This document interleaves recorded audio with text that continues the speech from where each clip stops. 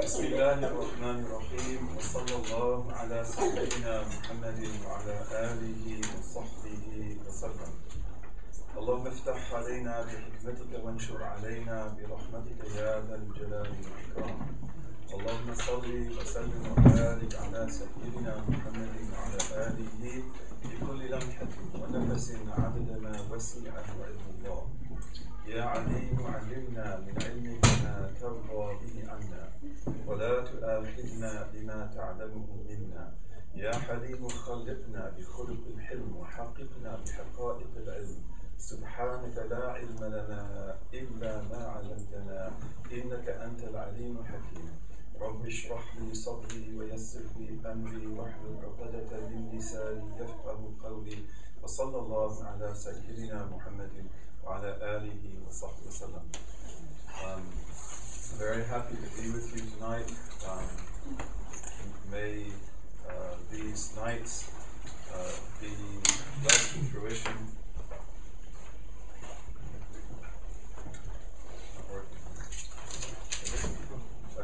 May these nights be blessed with fruition, and may we be able to embody this knowledge in the most honest and the most authentic way, and be able to build our lives on its basis. So we'll go back to the poem. We'll begin at the beginning and get to where we left off yesterday. Bismillahirrahmanirrahim. قال محمد هو ابن جعفر لقب كتاب عليه قد جرى حمدا لمن أوجدنا من العدم وخصنا بخير من له قدم. صلى عليه ربنا وسلم وآله وكل من له انتمى. يا أيها العبد الضعيف المذنب المبتدئ تصحيح عقد يهب. أول ما على العباد قد وجد معرفة الباري ورسل انتخب. فواجب لربنا الوجود قدمه ثم البقر الممدود وخلفه لخلقه ثم الغنى ووحدة مطلقة ولا عنا. So tonight, inshallah, we will pick up with verses 6 and 7 that we got to in the past. He says, thus it is necessary that our Lord have 1. Existence, 2. Pre-existence, then 3. Everlastingness, extended to infinity, 4. Dissimilarity from his creation, and 5. Self-sufficiency, and 6. Absolute oneness. There is no toil in what God does. So here in these verses, we begin, as you remember from what we discussed before, with the first primary attribute of the Creator, and this is the self-attribute of necessary existence. And one of the main things that we do in Islamic theology is to reflect on the nature of necessary existence, especially as the counterpart to possible existence. That we live in the world of possible existence. We live in the world where everything that exists has its origin in nothingness, and then existence is given to it as a gift of creation. And having those two possibilities of existence and non-existence, this then opens up to it the door of infinite possibilities. Not of every type of possibility, but of infinite possibilities. That's the nature of the possible world. The possible world, which is the realm of creation, everything in it is a manifestation of will that delimits infinite possibilities. Infinite possibilities in those things. So we reflect on the nature of possible existence, and this enables us to have a sound appreciation of the difference, the dissimilarity of necessary existence. فواجب لربنا الوجود قدمه ثم البقاء الممدود. Pre-existence, he has no beginning. This is the first of the negative attributes. Then everlastingness, he has no end. Extended into infinity. Then 7, dissimilarity. وَخُلْفُهُ لِخَلْقِهِ. Dissimilarity. ثُمَّ الْغِنَى. Al-ghina is self-sufficiency. We use the word ghani in Arabic, of course, to refer to a wealthy person. We say that huwa faqir, he is poor, وَهَذَا ghani. But again, given the genius of the Arabic language, the word faqara, iftaqara, means to have need and to be contingent. And the word ghina, the basic sense of it, is self-sufficiency, absence of need.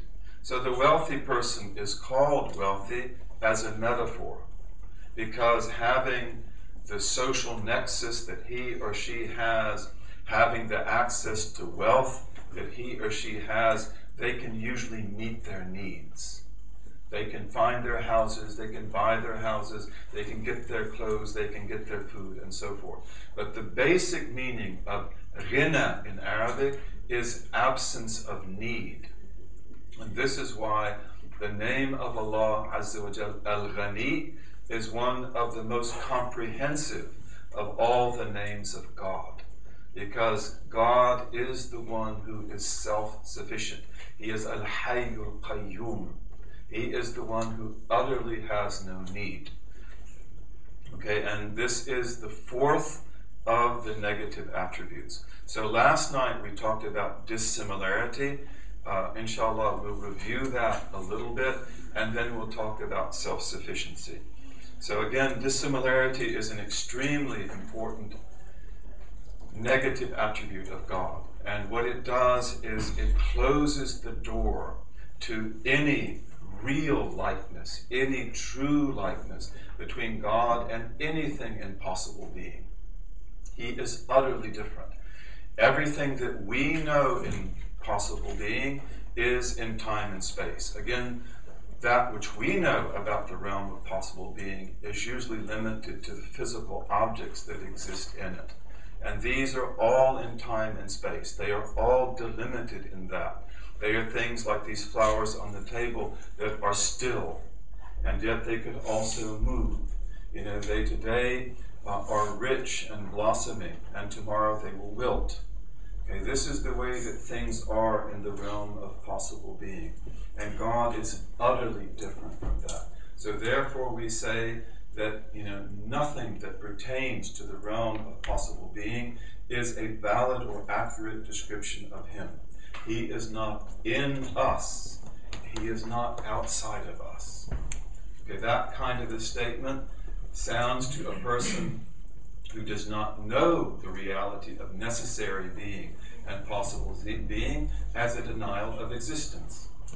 Because all things in this world have got to be either inside or outside. He is not physically near. He is not physically far away. We know, as the Quran says, that he is closer to me than my jugular vein. But that does not mean that he is physically inside of me. He is closer to the atom than the atom itself. He is closer to the molecule than the molecule itself. He is closer to the galaxy than the galaxy itself. This is the way he is, Azza wa Jal, with regard to everything in his creation. Yet he is not like his creation. He must be, of necessity, utterly, radically, thoroughly, categorically different from his creation. So he is not in me, and he's not outside of me. He is not to the right of me, he is not to the left of me. He is not to the front of me, he is not to the back of me. He is not above me, he's not below me. These are not valid categories to talk about God. He is not connected to me, he is not disconnected to me. He is not moving, he is not still. Okay, this is the sound, accurate, theological description of our Lord. And as we said last night, God is not immanent in a way that some theologies say. He does not indwell in the world, and he does not inflesh himself. There's no incarnation. He does not inflesh himself in certain people, prophets or messengers or others. Okay?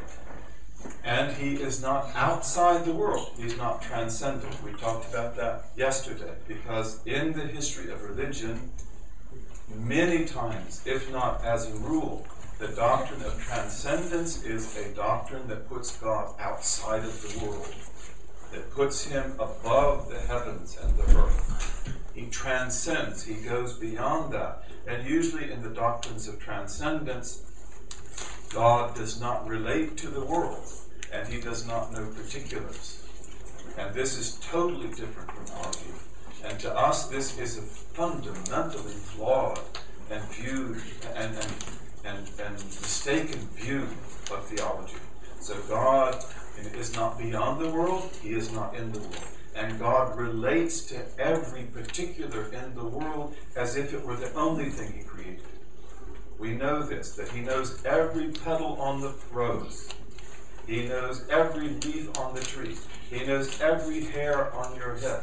And again, if we think about that, and we do not have illuminated hearts, and we don't know the nature of necessary being, it's almost more than we can believe. Because for us, and even for our computers, these are not things that we can do. These are not things that are in the capacity of anything that is located in time and place. Yet for Allah, this is easy. For Allah, this is the very nature of the reality of his being. And these are dynamic truths. See, the truths that we learn in theology and we speak about discursively. But these are what open up the path of dhikr. You know your Lord by ibadah. وَمَا خَلَقْتُ الْجِنَّ وَالْإِنسَ إِلَّا لِيَعْبُدُونَ. I did not create the jinn, the spirits, and human beings, but that they worship me. As Ibn Abbas says, but that they ya'rifun, but that they know me, but by way of ibadah. Because illa liya'budun, ya'budun here is a wasila. It is not the end. The end is ya'rifun, but ya'rifunani bil ibadah. That we know, and our ibadah becomes real ibadah when it's based on knowledge. That's why the first obligation of all of the obligations of the deen is to know God. To know God. And then we fulfill the taklif. And then the wudu becomes real wudu. Then the salat becomes real salat. And then also the dhikr becomes real dhikr. There is no dhikr that doesn't have dhikr. You know, that what do I mean when I say Allahu Akbar? What do I mean when I say Alhamdulillah? What do I mean when I say Subhanallah? And this you know from this basic theology. So Allah is utterly unlike anything in the world. And so this is a very important principle. And as part of this principle of dissimilarity, then we also have the issue of al-mutashabihat. And this is something we'll talk about tonight before we go further. So as you know, and as we mentioned last night, one of the amazing things about the Quran is that Allah revealed these verses in Ali Imran. هو الذي أنزل الكتاب منه آيات محكمات هن أم الكتاب وأخر متشابهات فأما الذين في قلوبهم زيغ فيتبعون ما تشابه منه ابتغاء الفتنة وابتغاء تأويله. So God says to the Prophet in the Quran, it is He, God, alone, no one else, nothing else, not your thought process, you know, who sent down the book. Therefore, it is a great book. It is a formidable book. Minhu ayatun muhkamat. Among it, in it, there are verses that are muhkamat, qat'iyat, absolutely clear. La ilaha illallah, Allah, la ilaha illahu, ولم يكن له كفوا أحد ليس كمثله شيء إلى آخره. These are muhkamat. He has no sharik, he has no nadhir, he has no shabih. Nothing is like unto him. These are muhkamat. Okay, hunna ummul kitab. They are the foundation of the revelation. They are the They are that foundation to which everything goes back. Just like the mother is the foundation of the child, to which the child goes back for protection and for love and for everything they need. Hunna ummul kitab. Wa ukharu mutashabihat. But there are other verses that are mutashabihat. In other words, they draw likenesses between God and creation. Ar-Rahmanu ala al-Arsh istawa. The most merciful has taken his position on the throne. So are we speaking of God sitting in a chair? And the chair is bigger than he? And does he touch the chair or not touch the chair? And where is that chair? Is it up there? Or is it all around us? Is it in my heart? Where is it? If these are mutashabihat. And we have verses that talk about the hand of God. We have hadith that talk about the foot of God. That the Jabbar will put his foot in the fire and it will be then appeased. And we have verses that talk about the eye or the eyes of God. Okay, there are many mutashabihat. Even in the Sahih hadith, in the authentic hadith, you have the hadith that يَضْحَكُ اللَّهُ إِلَى إِثْنَيْنِ. This is transmitted by Imam Malik and others in the Muwatta, that God laughs or God smiles. The dhahik in Arabic just means to show the teeth, about two types of men. One who is a shaheed, who's killed in battle by a disbeliever, and then the disbeliever becomes a believer and dies as a shaheed. An amazing thing, an amazing irony. يَضْحَكُ اللَّهُ إِلَيْهِمَا. What does that mean? God laughs? God is happy like you and me? God is sad like you and me? That's not what that means. The mutashabihat are the makhazin al-asrar. They are the treasuries of the secrets of reality. In this deen, we have sharia and we have haqiqah. We have the prophetic law, which is the great communal path that leads to water and that leads to life. Okay, and it is the outward ahkam that bring us all together and that enable us to live together socially, politically, economically, in a dynamic way. To be friends, to be brothers and sisters, to be families, and so forth. Okay? This is the Sharia. And then we have Haqiqah. The Haqiqah is the ultimate reality of reality. And this is all a part of the prophetic message. We have many witnesses to that. Okay? But it is the prophetic method that the law is what is taught to the people, because the law is the vehicle of salvation. And your salvation takes priority over everything. As for knowing the structure of reality, you don't have to know that for salvation. And even for you to enter into that, if you are not armed with the knowledge of the Sharia, is very dangerous for you, because you will misunderstand. This is why we say in our tradition, and this is a statement which is attributed to Imam Malik, and a great muhaddith of our time, who's also one of my colleagues and teachers, Sheikh Khaldun al-Ahdab, may Allah bless him. He's one of the greatest muhaddiths of this time. I asked him, is this actually from Imam Malik? And he said, that we don't know, but it's from the Salaf. And that's the statement that man tasharra wa lam yatahaqqaq tafassaq.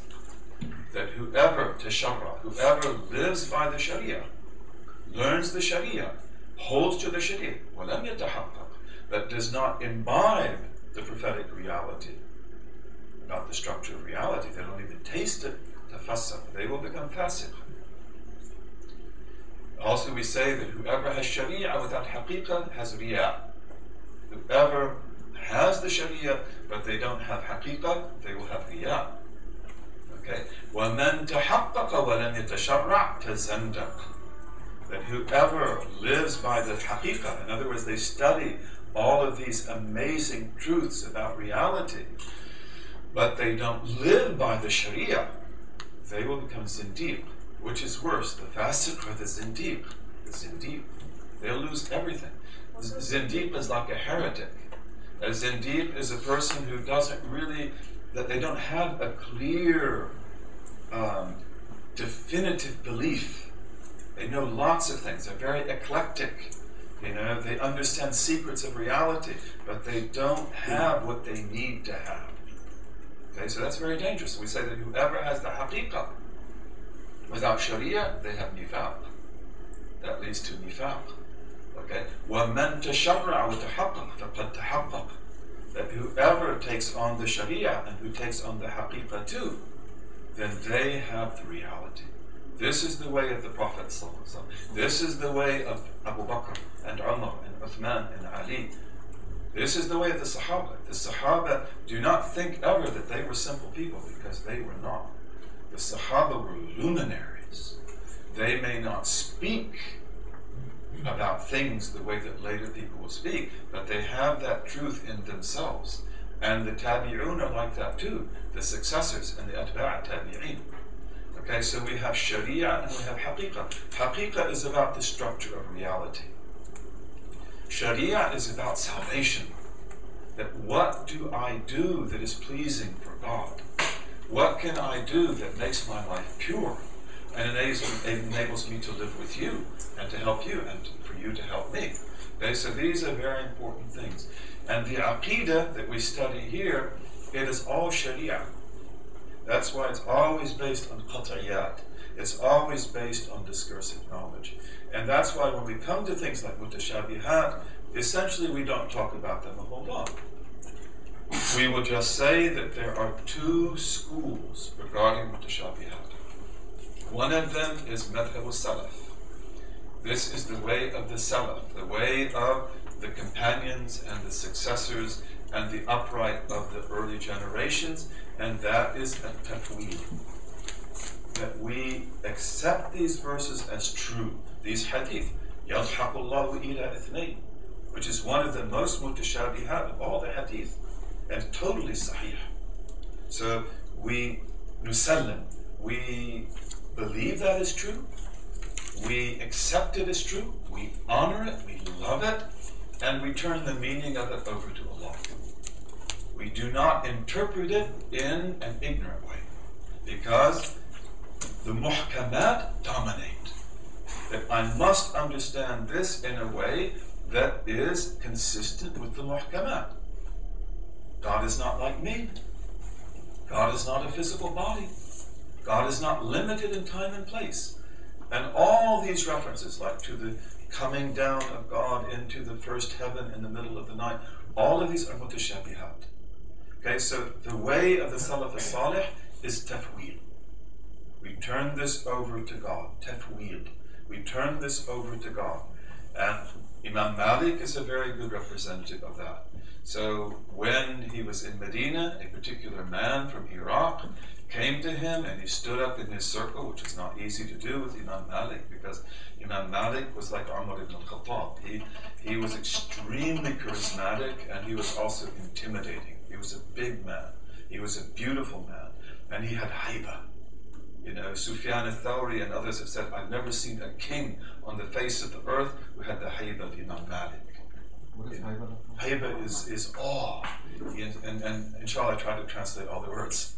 You know, I'm sorry, yesterday I used a lot of Arabic and didn't translate it. And that's not good for the people who don't know Arabic. But the man stood up and his Ar-Rahmanu ala al-Arsh istawa. What about this verse that says that the most merciful sat on the throne? He took his position on the throne.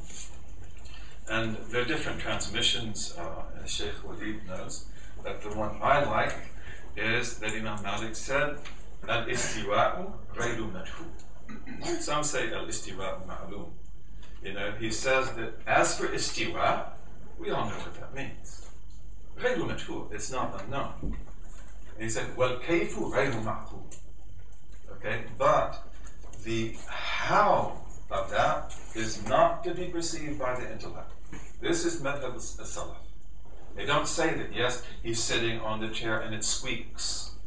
No, that would be, for us, tantamount to kufr. We don't say that.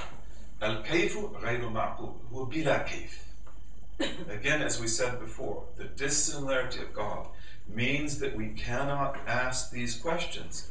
When, where, how, why, what?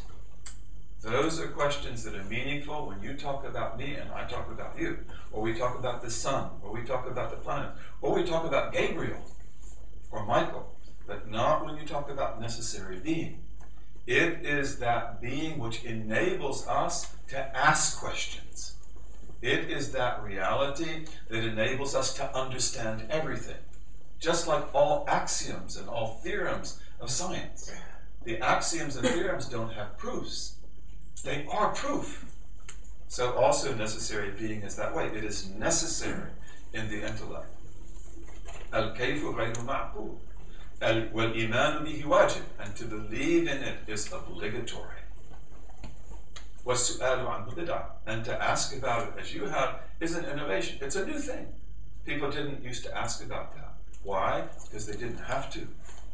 This is really important because people like Abu Bakr and Umar and the Tabi'un, they understood these things. And we have people in Islamic history who understand these things profoundly, beyond imagination.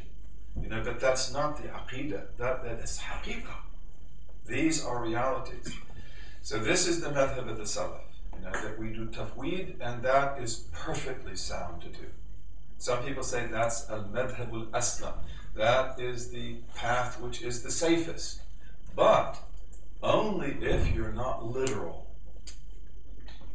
If you accept these things as true, but you believe that God has a hand like I do, or God has a foot like I do, or that he moves like you move and I move, then you're in danger.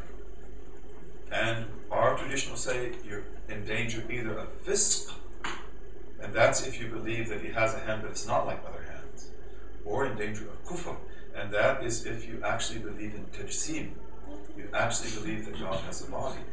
Our tradition is extremely strict about that, and it's very authentic. Then we have another approach to these, and this is the approach of the Khalaf. And the Khalaf are people like Imam al-Ash'ari, Imam al-Maturidi. And these are people who come in the 4th century. And they are people who live in a time when things have changed. And the era of the first generation is gone. And you have science, you have philosophy, you have speculation, you have also the influx of many new peoples, Christians and Jews and others who have lots of questions, and are often anthropomorphic anyway. And so therefore it's like, we have to talk about this now. And so the madhab of the Khalaf is ta'wil. It is one of interpretation. And we believe that they did that with the permission of the prophets. That's what the biographical stories tell, that the prophet gave them permission to do that and commanded them to do that. And so they will say, for example, the hearts are between the 2 fingers of the Rahman.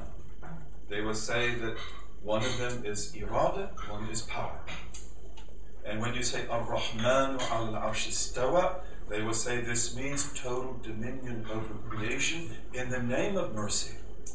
As some of our scholars say, had God said Al-Jabbaru al-Arsh istawa, had he said that the compeller took the throne, then all creation would melt. Okay, so it's Ar-Rahman. God rules the world as the most merciful, as the all-merciful.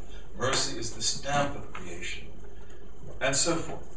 So they speak of it this way, and we believe that this is a very valid way of understanding. It's nasihatun li kitabillah.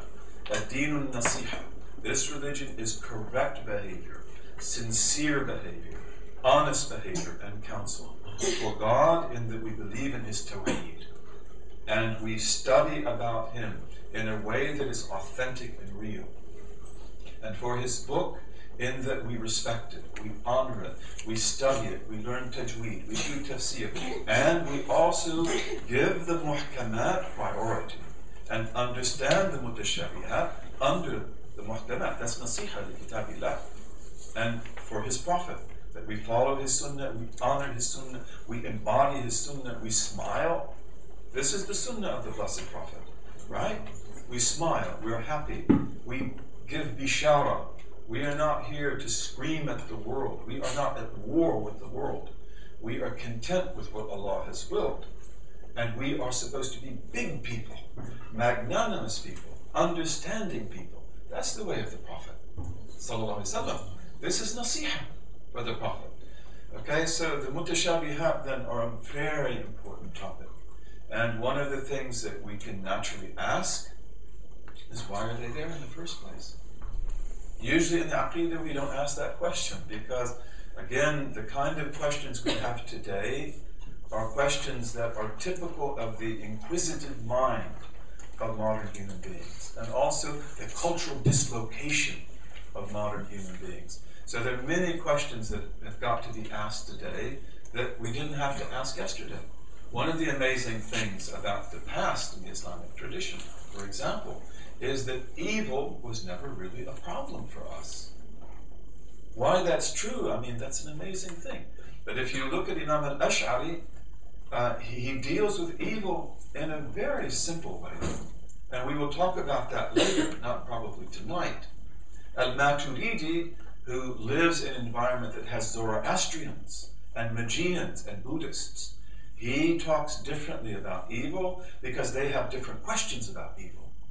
And he will use evil as a proof of the oneness of God. Al-Ash'ari doesn't do that, but Al-Ash'ari also doesn't feel the need to do that. And I think this is also because of the strength of our religion. So that evil is something that basically we understand. We're here to be tested, and evil is part of that test. But today, that may not be enough. So today we need to talk about evil in greater depth, and we hope to be able to do that in the nights ahead, bi-idhnillahi ta'ala, bi-tawfiqillahi ta'ala. But with the mutashabihat, why are they there? Because they're very many. Why are they there in the first place? And the reason for that is because, again, this deen is complete. It is complete, and it has total sharia, and it has total haqiqah. It gives you the structure of reality also. And one of the things about the mutashabihat, even though we don't talk about that in standard creed, is the fact that they embody the most fundamental haqa'iq of the wujud. They are not anthropomorphic, because anthropomorphism, which is saying that God is like me, is totally false. But the reality is that everything in creation is a reflection of the names of God and the attributes of God. The tree, the water, the soil, the human being, you are a manifestation of the name Al-Jami', the name that brings together all the names. You are the son of Adam. You are the daughter of Eve. Okay, so you have in you the name Al-Jami'. All of the names are there in you. Okay, this is a reality that, again, we don't talk about in Aqidah because it's haqiqah. Okay, but these mutashabihat are there for a big reason. But to grasp what they mean, this is something that is beyond the interest and the capacity of most people. And to be able to talk about that in a meaningful way, you have to have proper training. And you have to be strongly steeped in the Aqidah. And you have to hold your ground. And you have to be in the Sharia. And it takes special idhn. Okay, but these mutashabihat are rich. And even the hadith, يَضْحَكُ اللَّهُ إِلَى الْإِثْنَيْنِ. If you understood what that means in the eyes of the great masters of ihsan in our tradition, you would be astounded. And they would say that God is not anthropomorphic. He is not anthropomorphic, not in any way. But creation is theomorphic. Creation reflects the glory of God. The tree manifests the name Al-Razaq, as we said yesterday. It manifests the name Al-Mateen. It manifests the name Al-Qahhar. It manifests the name Al-Hakim, and so forth. Okay, this is the nature of reality. And this is why everything in reality is a sign that points back to God. So the mutashabihat requires this study. And one of the great accomplishments of Islam in history is that we held the package together. The Prophet ﷺ brought us 100% revelation. 100%. All of the things that he taught us are absolutely true. Okay? And then later on, as Islamic history develops, you have people that no longer understand this. The rise of innovations in Islamic history, the rise of sectarian moments, is always because of people who see contradictions in the religion. In the early history of Islam, the Mu'tazila are an example of that. They are the classical example of that. And the Mu'tazila are often referred to as rationalists. Okay? They are not rationalists. The Mu'tazila were men and women who had an extremely literal and an extremely short-sighted vision of language and of reason. And for them, for example, vision is what you and I are doing right now. So if I see God, he must be a body, and he's not a body, so we cannot see God. And if speech is an attribute of God, and God is eternal, then speech is what you and I are practicing right now. That I am speaking to you and you're receiving the message, and I'm using letters and they're coming from my heart, and we're using a language, English. So speech must be temporal. It's got to be in time and space, and this cannot be the attribute of God. This is the nature of their rationalism, and they saw immense contradictions in the religion, and then they sought to set it right. And they called themselves the people of Al-Adli wa Tawheed. They called themselves the people of justice and of the oneness of God. And the great Imams of Islam then come to respond to them. The Ash'aris, the Maturidis in particular, and they are rationalists. They are rationalists because they are the ones who invoke human reason with great enlightenment. One of the greatest things they do is to show, like we talked in response to the question yesterday, that human language has many meanings, and that kalam, as it refers to Allah, does not refer to the same thing that I am doing. Just like vision doesn't mean this, and hearing doesn't mean this. This enables me to taste the meaning of God's vision, to taste the meaning of God's hearing. The knowledge I have enables me to relate to the knowledge of God, not to fathom it. But what these words mean with regard to God is unique. And in fact, even if we look at يَضْحَكُ اللَّهُ إِلَى الْإِثْنَيْنِ, what is the dhahik? This is the first meaning as it pertains to God, as a haqiqah of God, not as it pertains to you. This is turning everything upside down. And again, we don't talk about this traditionally in Aqidah, because it pertains to haqiqah. But in this time and place, I believe these are useful things to talk about because we live in the age of incredible discoveries, like quantum mechanics, for example.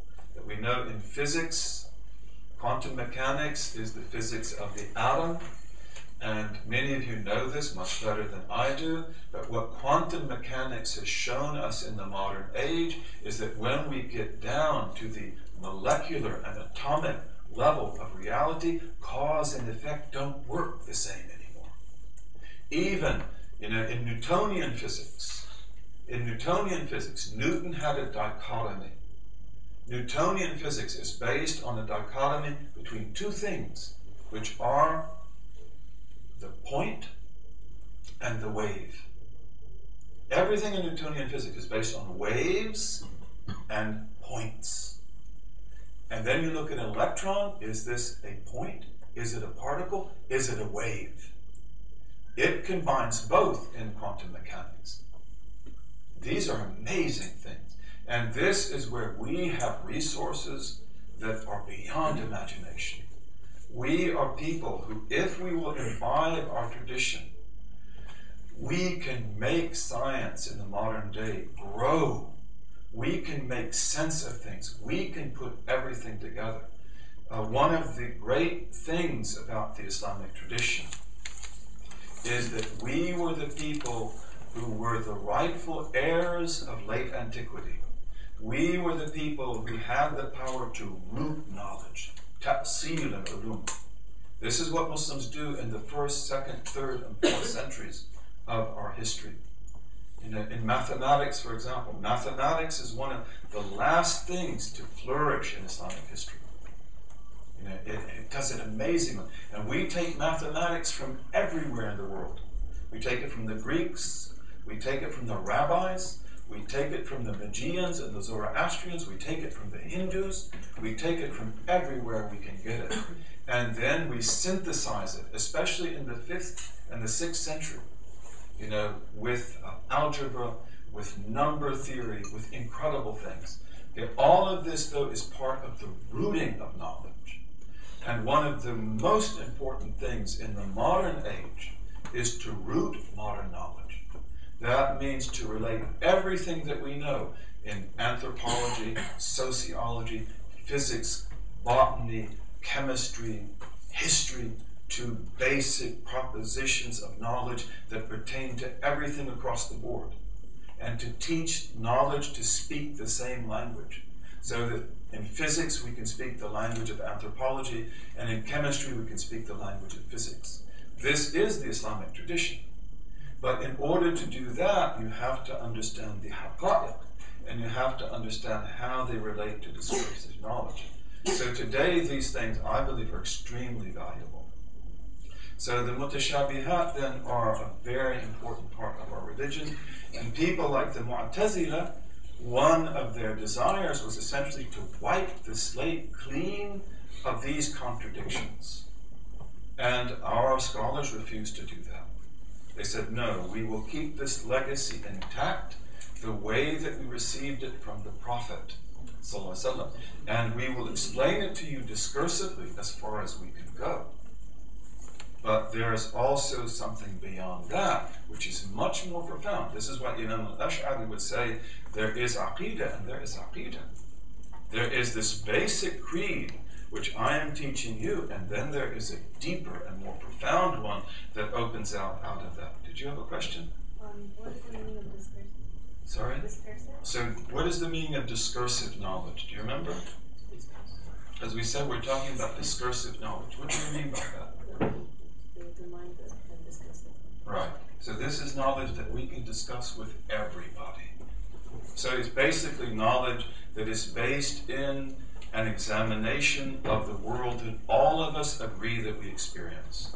The world of physical objects and bodies, the world that we know through empirical study, and that we know through reason, and that we know through revelation. That's the way we describe it. Because even in the revelation, whether the people believe in it or not, it is there. You can read it, and we can explain it to you. Okay, but then there are other things like the haqa'iq that are not discursive. These are things which are there only for certain men and women who are capable of understanding them. And they are usually a small group of people. Okay, but we live in a time really where modern science has done amazing things. And where it has always come to the point where it knocks on the door of haqa'iq. This is the expansion theory of the universe. Isn't that amazing? You have this huge universe expanding at the speed of light, going faster the further away you get, and it comes from one point. What an amazing opposition. This is haqa'iq. And we talked about thermodynamics. It's maybe a little bit less traumatic, but it's just as real. And then we talk about the atom, atomic theory, DNA, quantum mechanics, and we can go on and on. Modern scientists have worked really hard. They are people that have worked like monks in the monastery, doing nothing but that. And so therefore they come to the doors, of reality. Bi-idhnillahi ta'ala. Okay, so now we want to take the fourth negative attribute, which is al-ghina. Okay, so he says, وَخُلْفُهُ لِخَلْقِهِ ثُمَّ الْغِنَى. The similarity from his creation, then self-sufficiency. And among the names of God, Azza wa Jal, is Al-Ghani. He is the one who is utterly without need. He's not the rich. He is the one who makes the rich rich. He is the one who's utterly beyond need. And he is the Mughni. He is the one who can enrich you. He can give you eyes to see, ears to hear, hands to work, feet to walk, all of the things that you need. And he is Al-Qayyum. He is the one who is the support of creation, the supporter of creation, who needs nothing. Al-Qa'im bi-dhatihi, Azza wa Jal. He is the one who is self-sufficient, existing in himself and of himself. He is as-Samad. He is the one upon which everything depends. Everything goes back to him, and he relies on nothing. He needs nothing else. This is among the most general and the most inclusive of all the attributes of God. And when we talk about these negative attributes, often you'll see some repetition, because in a way each of them is a corollary of the other. Corollary is a natural consequence of the other. All of these are explanations of the meaning of necessary being, of perfect being, the being of God. As we said before, based on the hadith of the Prophet, that between God and creation are how many veils? 70,000 veils of light and darkness. Some say of majesty and of beauty. The majesty of God, the beauty of God. And if creation were to perceive any of them, hear them rustle, it would cease to exist. In creation, this is why when we look at creation with the eyes of understanding, it is the sign of Qahar. It is the sign of Qahar. He makes it exist. He holds it into existence. He makes the atom exist. He holds it into existence. And this is the reality of that. We say in our tradition that the common human being who believes in God, for them, these things are real. And they are real. And they're certainly real for you and me, right? The mirror is real. The wood is real. You are real. For the average human being, these are real. And belief in God is a philosophical proposition. And if they're blessed people, they believe that it's true. There is a God. Okay, but it's essentially, this is the thing that has to be proven. And they say that for the believer who has knowledge of God, and who imbibes these truths that we are talking about, these fundamentals, God is the real. And all of these things that exist are philosophical propositions. That how can the atom exist? This tiny little nucleus surrounded by the field of the electrons, which are so huge, as we said before. It's like if you make the electron, you make the nucleus a tennis ball, and you want to make the atom to size, the orbit of the electrons will be like 2 football fields. And the electron, which is a dot, in that goes around the nucleus this way and that way 10 billion times in 1/1,000,000th of a second. It is empty. But the fact that the electron is going around it at the speed of light, this makes it seem like matter. It's all empty. It's all empty. And it gives it weight, because there's so much in the nucleus, there's so many electrons and so forth. How can that be? How can this created thing exist for 1 second? In 1/1,000,000th of each second, the electron is going 10 billion times around the nucleus. This is a miracle. And this is Qahar. This is the sign of Al-Qahar. He is the one who makes reality perfect. From the atom to the molecule to the DNA to everything that is there in creation. And all of these things glorify his praises. All of these things to sabbihu bihamdillahi ta'ala. And by their virtue, by their mere existence, not to mention the fact that they actually do that in reality. That's what we believe. So the world we live in is absolutely amazing. And when we wake up to that, then God becomes the reality. And then the world becomes the amazing thing that needs to have explanation. And it does. It has to be explained. This is why they say that the person who doesn't believe, this is what some Christian theologians say.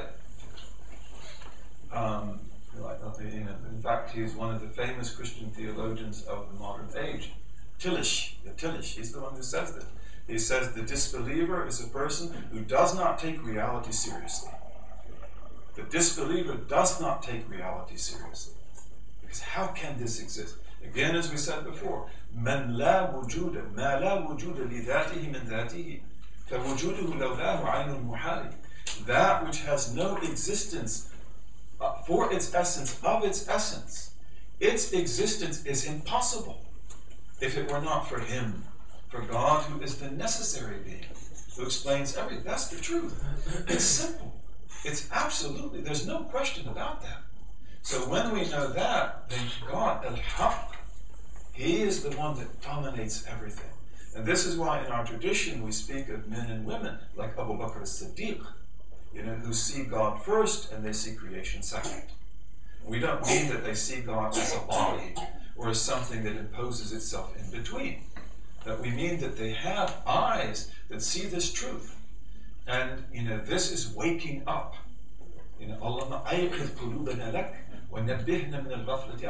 Oh God, wake up our hearts for you.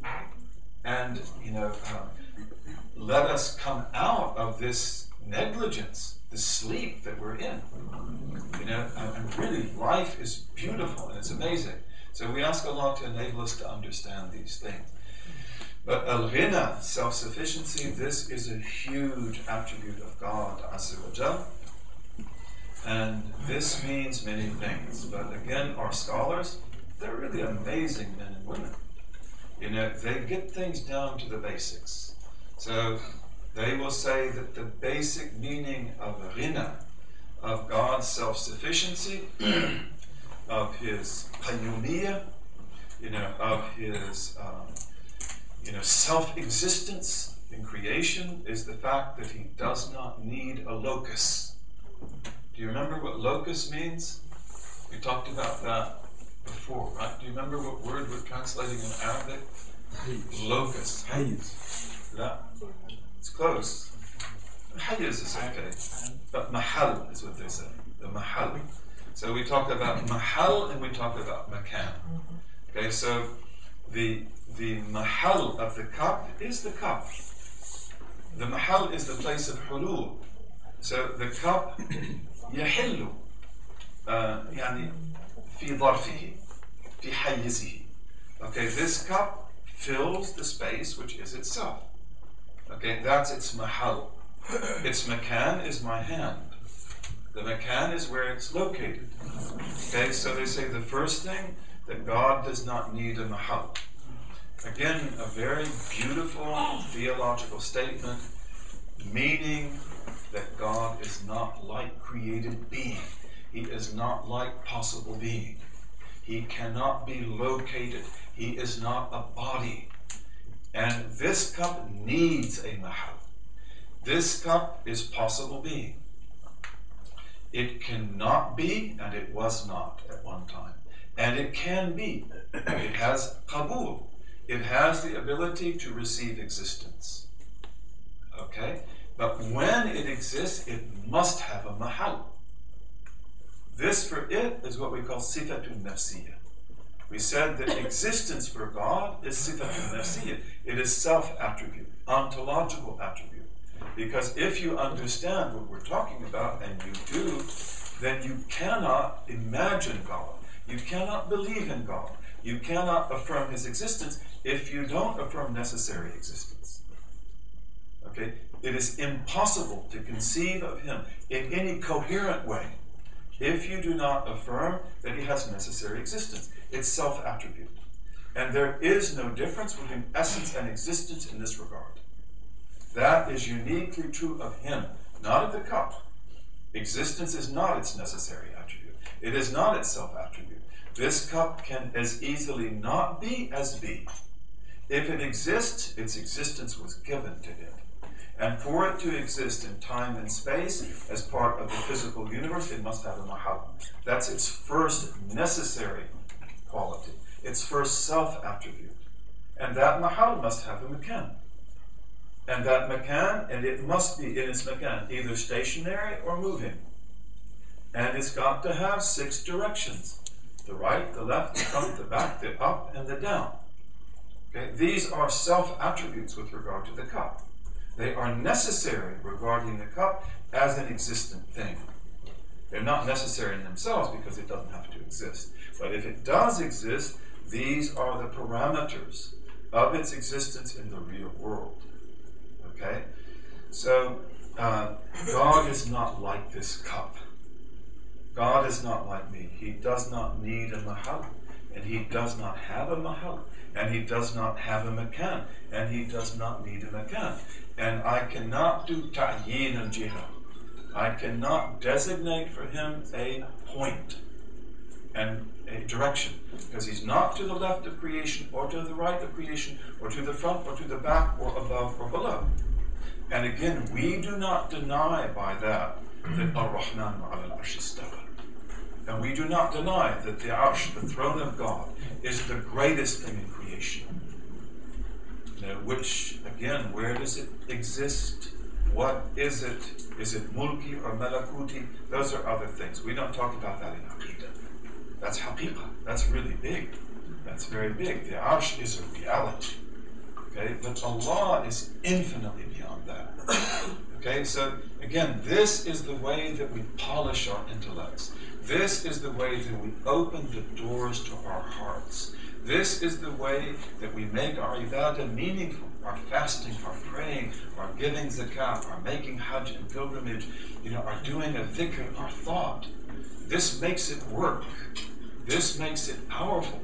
And this gives you joy. This opens your heart to what you were created for, so that you are truly happy and you now are pleasing to God. Bi-idhnillahi ta'ala. So God has no mahal. He has also no makan. He has no place. He has no direction. He's not to the right of creation, to the left of creation. And we do not deny that he comes down to this first heaven. He does. The Prophet said that. But bila kayf. This is bila kayf. Don't imagine that he's like Santa Claus that's coming down from the North Pole, right? That's not the way it is. And again, these are meaningful statements. They're not just because people are stupid, so we have to speak to them in simple terms. And we will allow them to be anthropomorphic. That's not what that's about. Not with our prophet, and not with Isaiah or Jeremiah or Moses or David or Jesus or any prophet before us. This is a very interesting thing. The Bible is filled with anthropomorphisms. And again, we've talked about the biblical text. The biblical text needs to be approached with great respect. لا تكذبوهم ولا تصدقوهم. As the Prophet said, be very careful. Don't believe them to be false and don't believe them to be true unless they say something which is clearly indicated in our revelation. But the biblical text is very difficult to deal with. All the letters are written together originally. There is no pointing. There is no fatha. There is no dhamma. There is no kasra. There is no dot under the ba. There is no verse separation. It's like, where does the word begin? Where does it end? I can read the Bible in a way that's very different from the rabbi. And if he says something about Ismail, that he is para, meaning that he is an onager, like a zebra, a wild ass, a wild donkey, which are very beautiful in the wilds. I can read it differently. And I can say he will have many children. As the same word, which is wafa. In Arabic it's wafa. In Hebrew it becomes para. It's the same root. That Ismail will have many children. And he will. He has 12 sons. And the sons of Ismail are very important in history. So we have to be very careful about how we read that book. Okay, but it does have anthropomorphisms in it. And in the history of the children of Israel, you have 2 captivities. Do you know about that? You have 2 captivities. The first captivity is in the 8th century BC. And it is in the days of the Assyrians. The Assyrians, Sennacherib. And the Assyrians are very interesting in history.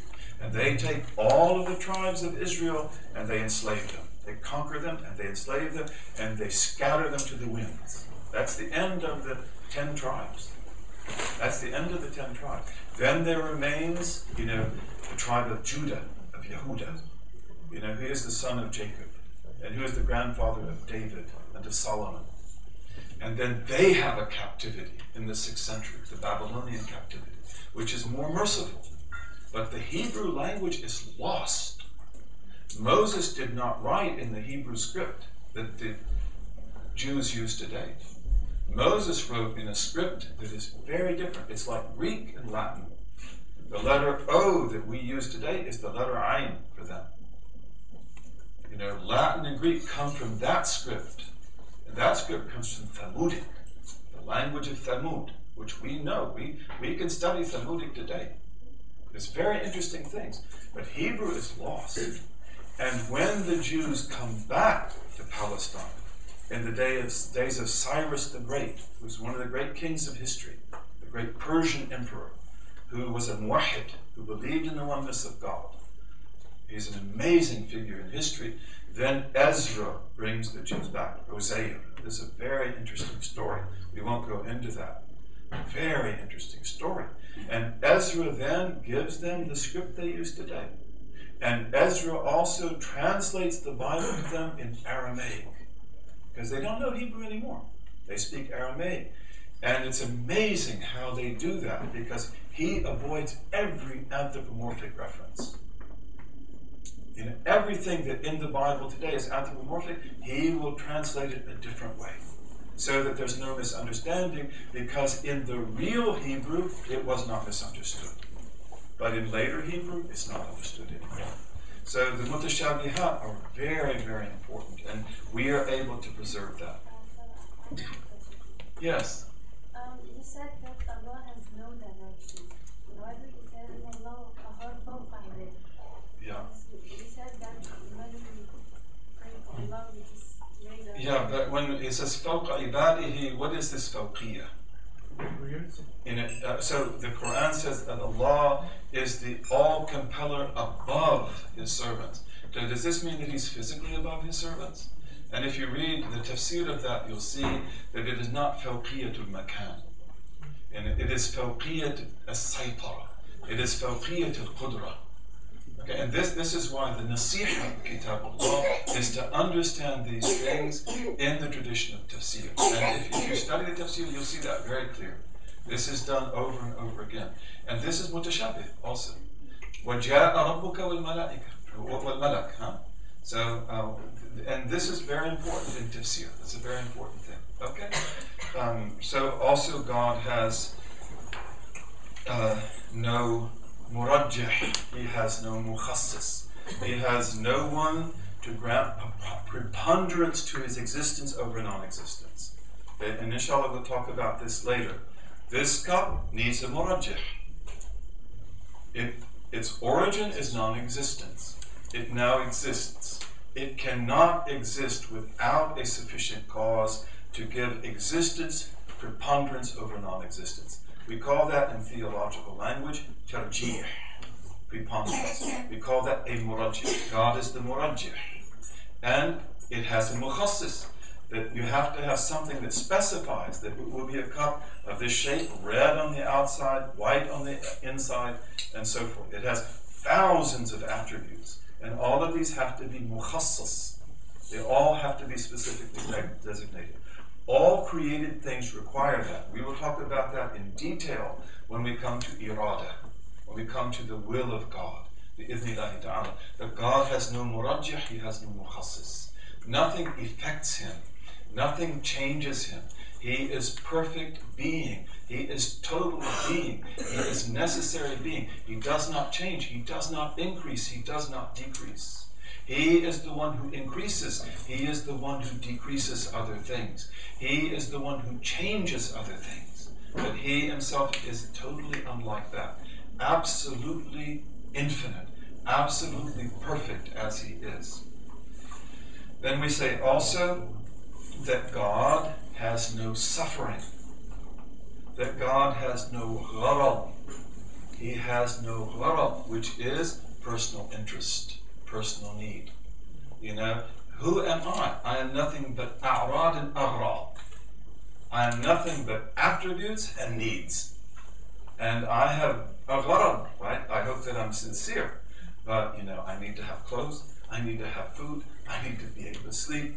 I would like to have your friendship. I don't want you to be my enemy.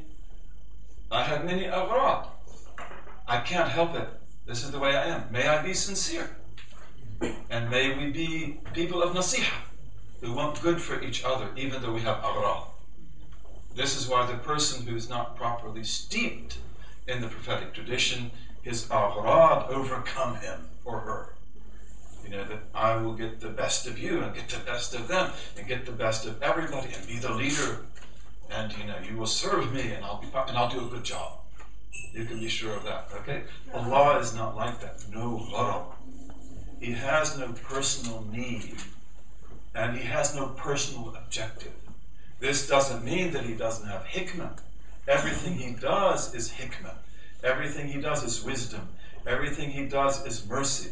But he does not have personal interest. Is there anybody who would say that he does? Is there anybody who would say that God has an interest? In people's worship, at least, I mean, right? In people's worship, at least. Like, Such as what? Like he asks us to worship him, then that itself, in itself, is something that he wants us to do, right? But he wills you to do that. He commands you to do that for you. لِمَا يَعُودُ إِلَيْكَ, right? Not لِمَا يَعُودُ إِلَيْكَ. So you don't make God, you don't help God, you don't make him stronger. Is there anybody who believes that when they worship God, they help God? Yes. Who believes that? Ibn Amina. They do. They do. Our cousins. You know, they do. Because this is one of the problems with rabbinic theology as it develops in history, that they were the chosen people. You know, God فَضَّلَهُمْ عَلَى الْعَالَمِينَ. He did.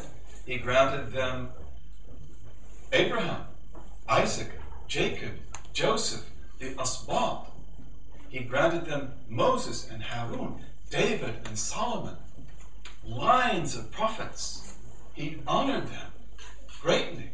This is tafdeel in their time. Then after that, he sends to them the Messiah. And the Messiah is Christ the tiger. The Messiah cannot be defeated. The Messiah cannot be crucified. The Messiah, in all rabbinic tradition, is a deliverer and a conqueror. And Jesus comes to them as a Messiah just for 3 years.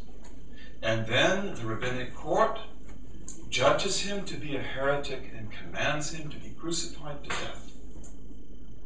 Did they crucify him? Not according to us. And again, according to us, they did not. And according to the ancient Christian tradition, they did not.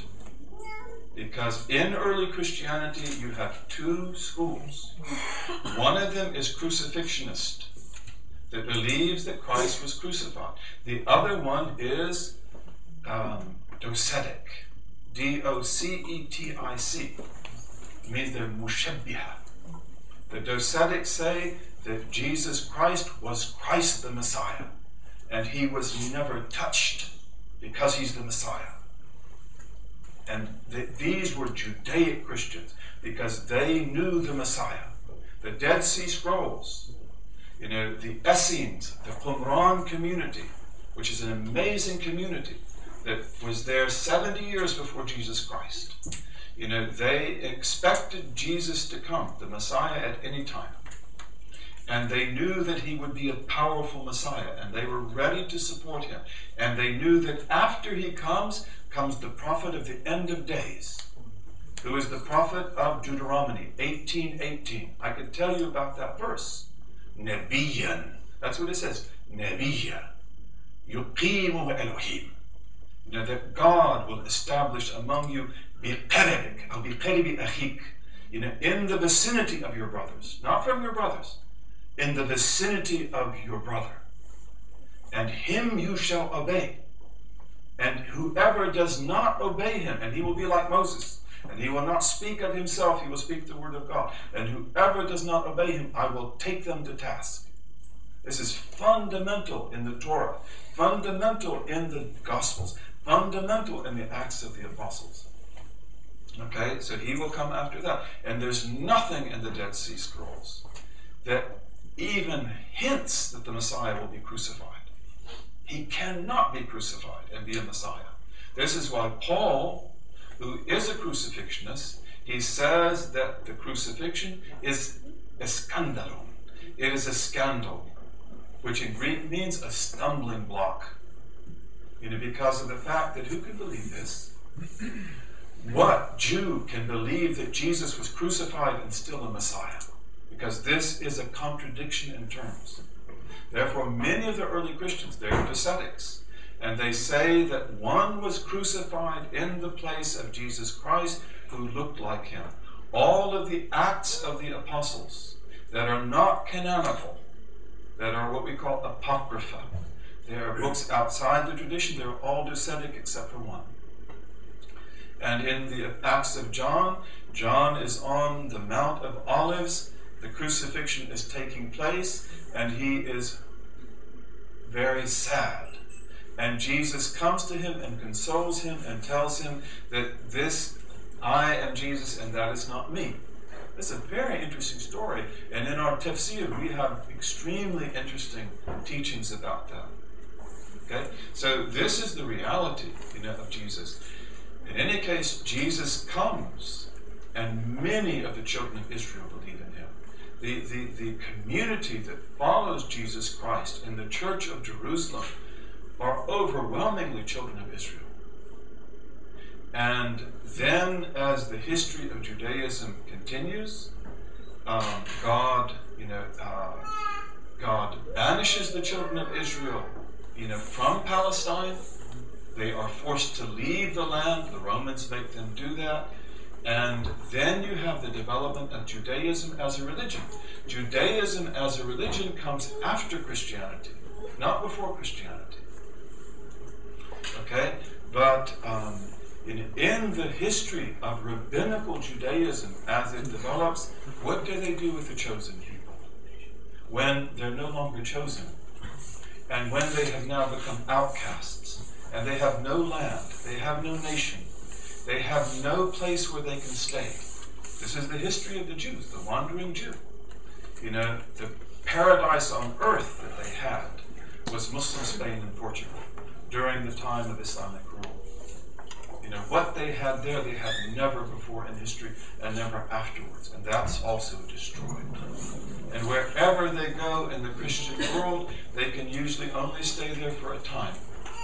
And then things will change, justly or unjustly, and they will be driven away again. This is the reality. So what do I say about the chosen people? And you can read this in rabbinical literature. That's where I've read it. I'm not making this up. But the rabbis will say that God needs the chosen people. And that God himself falls because of the destruction of the temple.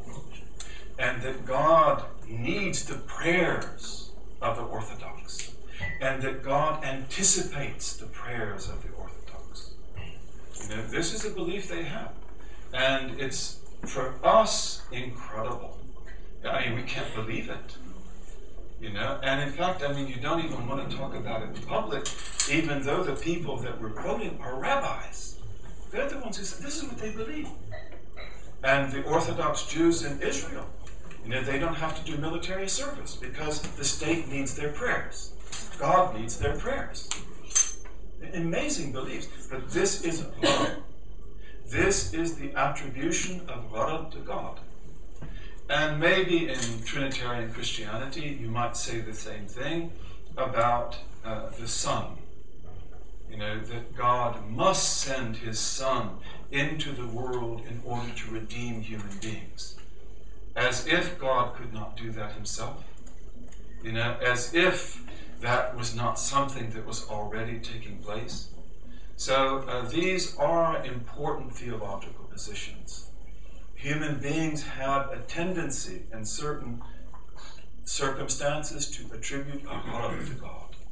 And we don't do that. God has hikmah He has wisdom in everything that he does, but he has no gharad. He has no personal interest. We also say that he does not suffer. God does not suffer in history. Things happen in human history that are unmentionable. They bring tears to your eyes if we say that. If we talk about the martyrdom of Imam Hussein, or we talk about other things, the fall of Muslim Spain, the fall of Muslim Portugal, the fall of Sicily, other things in our history, it's like more than we can bear, more than I can bear, especially if you know what was there and you know what happened. But God does not suffer. God does not cry. He does not shed tears. He does not make mistakes. Whatever he willed in history, however difficult that may be, it is part of the wise course of history. And inshallah, we will talk about that at greater length later. One of the signs of God in creation is coal. Coal, this black carbon. And you put that coal, which is only good to be burned, you put it deep in the earth, and you put it under thousands of degrees of heat, and tons of metric tons of pressure. And what can happen to the coal? It turns to what? A diamond. The most pure and the most hard of all minerals on the earth. That's a sign of God. And this is also one of the signs of evil in creation. And we don't belittle evil. We don't talk lightly about what happens to people in history. The caste system of India. What is the dominant religion of India? Hinduism, not by any means. Hindus in India are not 5% of the population. Because in Hinduism, the Hindus are the Brahmins and the upper castes, and the Shodras, the lower castes, and they are not Hindus. In Hindu nationalism in the 19th and 20th century, all of this was redefined out of fear that Islam would spread among all the Indians and convert them, as it had been doing. But in reality, the Shodra, who are the vast majority of the so-called Hindu population, they are not Hindus. They're not allowed in a temple. If they hear the Vedas recited, you're supposed to pour boiling lead in their ears. And then you have another 25% of the population who are called scheduled classes, or in English, scheduled classes. I've been to Orissa, for example. Orissa is an amazing part of India. And Orissa is a part of India that Muslims are not even 1%. But Hindus are almost not there. It's all scheduled tribes. Orissa is wild. It has in it tigers and bears and snakes and robbers. But most of the people there, they're not technically Hindus. They're scheduled tribes in Shodra. So in any case, inshallah, I don't know why I was talking about Hindus, but God has no suffering. What was I saying about Hindus? Caste, the caste system. Was there ever in the world a systematic means of oppression like the caste system? Really? This is total oppression. And, so you don't speak lightly about that. But all these things have in them wisdom. Okay? God has no regret. He does not regret that he created the world. He does not regret that he created Adam. He does not regret the fact that Adam ate of the tree. There are no regrets. Everything that happened is perfectly in synchrony with the wisdom of God. God has no injury. You cannot be injured. You cannot hurt him. You cannot benefit him. Right? You pray and you worship, and God loves you, and he brings you close to him, and he treats you with fadl and bounty. But you're not benefiting God. And if I should be such a fool that I don't mention him, and I don't pray, and I don't fast, did I hurt God? Absolutely impossible. Okay, God has no pain. God has no pleasure like we have pleasure. Like he can be content with us and pleased with us. We can win his pleasure. But it's not like pain and pleasure that we know in this world. And he has no hurt. God is absolutely perfect in these regards. Okay? So, how are we doing with time? We're going really slow. I always do this stuff but whatever we do, whether we get through it or not, may we do a good job. And I hope and pray that we don't go too fast, and that you're not lost. And I don't think anybody here is lost. And inshallah, may we be able to review this and to understand it. So then he says, may Allah be pleased with him. وَوَحْدَةٌ مُطْلَقَةٌ وَلَا عَنَى. So he says, an absolute oneness. There is no toil in what God does. So the la ana, there is no toil, this actually refers back to oneness, because oneness means power. But it also refers back to hina, that God does not need instruments. God has angels. Most angels are the vast population of the heavens and the earth. They glorify God. They are perfect beings. They are there to counterbalance us, who are sinful and forgetful. So they ask God to forgive us. They're a very important part of the glorification of God, as he deserves to be glorified in his creation. Okay? But God does not need angels. God doesn't have to have things recorded by angels. God doesn't need instruments. He doesn't need calculations. His knowledge is direct, uncreated knowledge. And he has absolute oneness. وَوَحْدَةٌ مُطْلَقَةٌ. Okay, so when we say that God has absolute knowledge, we mean by that, that God is one in essence, he is one in attributes, and he is one in actions. Okay, so this is regarded to be أشرف ما في علم التوحيد. This is regarded to be the most noble discourse, the loftiest discourse in the science of Tawheed, the science of the oneness of God. And this is, of course, the essence of all prophetic religion, that God is one, and he is absolutely one. But what do we mean when we say that? We mean when we say that he is utterly one in his essence, in himself, in his attributes, and in his actions. And this means that there is no plurality, there is no dualism with regard to God in any of these aspects.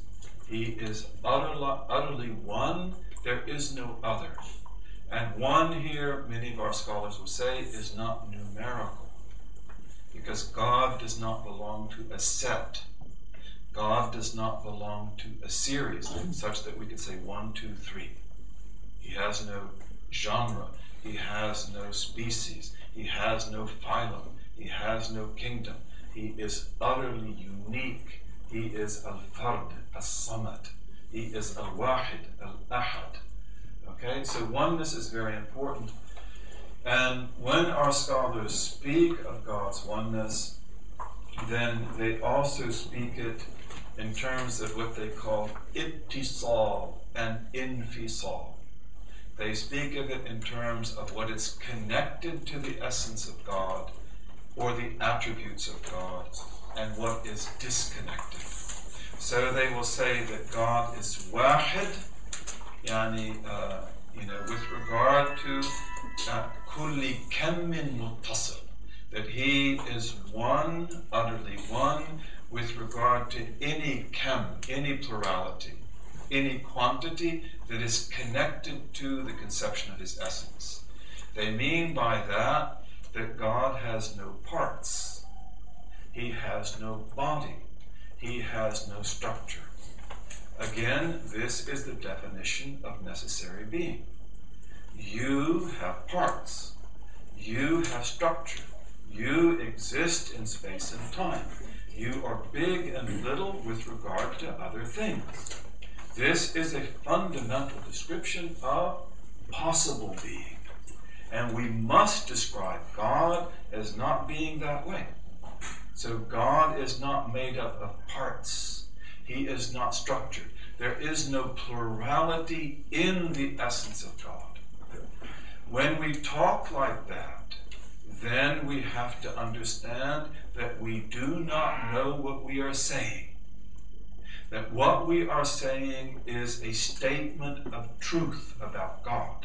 But it is not something that you can fathom by any analogy. Because to speak this way about created things is to say that they don't exist.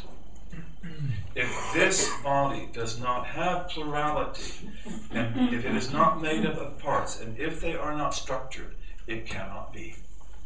God is not like that, but that does not mean that he is nothing. On the contrary, he is vaster in a way that is appropriate in speaking about him than anything in creation, but he is not like creation. So his oneness is his secret, but he is utterly unlike created being.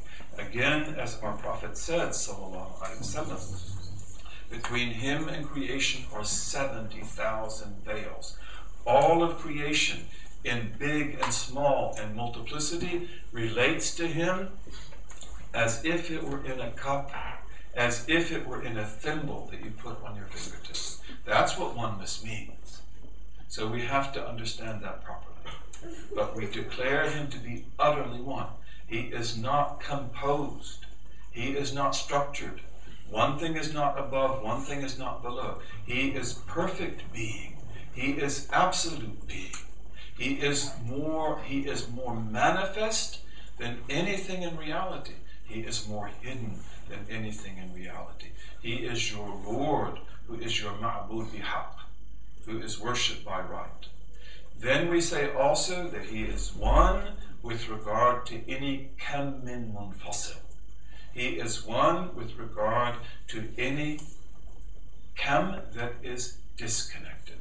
And we mean by this that in the world that is other than God, and the world is everything other than God, there is no other God. Okay? There is no other God. There is only one God. Okay? And this is something that we'll talk about again when we come back to will. Because when we understand will, there is no room in possible being. As complex as possible being is for another God. There cannot be. There cannot be. So God is absolutely one in his essence. His essence is not like anything you can imagine. It is not a body, and what can you imagine that is not a body? You are a body. You can only perceive by virtue of the fact that you are a body that perceives other bodies. Okay, but you must know that God is not like that. And this is what oneness means. He is absolutely one in his essence. Uncomposed, perfect, uncreated, unchanging. No greater, no less. And creation is like a drop in the ocean compared to him. And in all of creation, although creation is beautiful and ugly, and it has the greatest beings and the lowest beings, and it has good and evil, nothing in all of that is anything like him. Okay, there is no other essence which is like his essence. And then we say that he is one in attribute. And we mean by that when we talk about every attribute of God, and here we're talking about attributes like life, knowledge, will, power, hearing, seeing, and speech, that they are all one. And we'll talk about that when we talk about the attributes. And again, what does that mean? I affirm that it's the case. And I do not liken the life of God to any life. And I do not liken the knowledge of God to any knowledge. or the will, or the power, or the hearing, or the seeing, or the speech of God. But his speech is utterly one. His knowledge is utterly one. And this is what we'll talk about when we talk about attributes. His knowledge relates to absolute multiplicity. His speech speaks about absolute multiplicity of all that is, all that was, all that will be, all that will not be, and could have been. Infinite. Okay, but that multiplicity is in its ta'alluq. It is in its cosmic relation to the world that it creates, not in the knowledge itself. The knowledge is one. It is ahadi. It is wahid. His speech is ahadi. His speech, which is his eternal attribute, is not letters. It is not sounds. It is not Arabic. It is not Hebrew. It is not Syriac. It is not human language. It is not created language. And the difference between it and knowledge is that knowledge reveals and it demonstrates. Okay? So this is what we mean by oneness. And when we look at all the attributes of God, which we hope to do, bi'ithnillahi ta'ala, then all of these attributes, they must be understood according to the 5 negative attributes. So God's knowledge, for example, is pre-existent. It exists necessarily. It is necessary knowledge. It is pre-existent. It is everlasting. It is self-sufficient. It is utterly dissimilar. And it is one. Okay? And again, what does that mean? As the question was asked yesterday, I don't know. But I know this is true. And I hold to this. And I will not violate that truth. And through the dhikr of Allah, and the fikr about these attributes, and the ibadah and the tazkiyah, then I will come to be able to approach this reality. And this is what we call fana. Because when you realize this, you will cease to be. Just like the 70,000 veils. Between God and creation are 70,000 veils. If you heard any of them rustle, if you saw them, if you approached them, you will cease to be. This is what in our tradition we call fana. Okay? And then you come back rich to baqa. Because now you've tasted something you can't even speak about. And now you relate to this oneness in a way that is absolutely authentic, but a way that's not discursive. That's why this theology is a theology that lays the foundation for infinite knowledge of God. For knowledge that grows and grows and grows, which is shajaratun tayyibah. Asluha thabitun wa far'uha fis sama. Its roots go deep in the earth, and its branches spread out in the heavens, and it gives fruit at all times. Okay, so God is one in his essence, one in his attributes. It also means that in his attributes there is no other being that shares them. So there's no other being that has a life like God. There is no other being that has knowledge like God, uncreated knowledge. There is no other being that has will like God, power like God, hearing and seeing like God, speech like God. This is the oneness. And then you have the oneness of deeds. And this is one of the most important of all things, because it means that whatever happens in creation is the act of God. The fire burns by the will of the one. The water quenches by the will of the one. Causation is a sunnah of God. It is a pattern of God, of his will in the world. But God is the one who is the actor in creation. So oneness also pertains to causation. And oneness also pertains to what? You and me, ikhtiyar. That where is my deed? If God is one, and he creates my deed, and he is the fa'al, can I also be a fa'il? And this is the issue of free will, which inshallah we will talk about later, if you permit that. Because of the fact that what I would like to do is to now go through the positive attributes, and then when we finish that, we will talk about causation, we will talk about free will, and we will talk about good and evil. Do Do you accept that? Well, that's what we'll try to do with that. And right now, inshallah, we will stop for the night. And tomorrow, bi'ithnillahi ta'ala, we will begin to speak about the ma'ani, about the substantive attributes of God. Life, knowledge, will, power, hearing, seeing, and speech. Okay? So we'll start that tomorrow. And this is, and again, the negative attributes are takhliya. The negative attributes are there to negate everything that does not suit, that is not appropriate regarding God. And essentially it is to demark the radical division between necessary being, which is true existence, real, and is the secret that can never be known, and between possible existence, the nutshell that we live in, which is infinite. Creation is an infinite possibility of possibilities upon possibilities, but it's only in a nutshell. Okay, so it's to draw this radical distinction between possible being that's in the cup and between necessary being that is separated by that, to use the words of the glorious Prophet sallallahu alaihi wasallam, by 70,000 veils of light and darkness. Okay, so this is takhliya. This is to get the conception sound.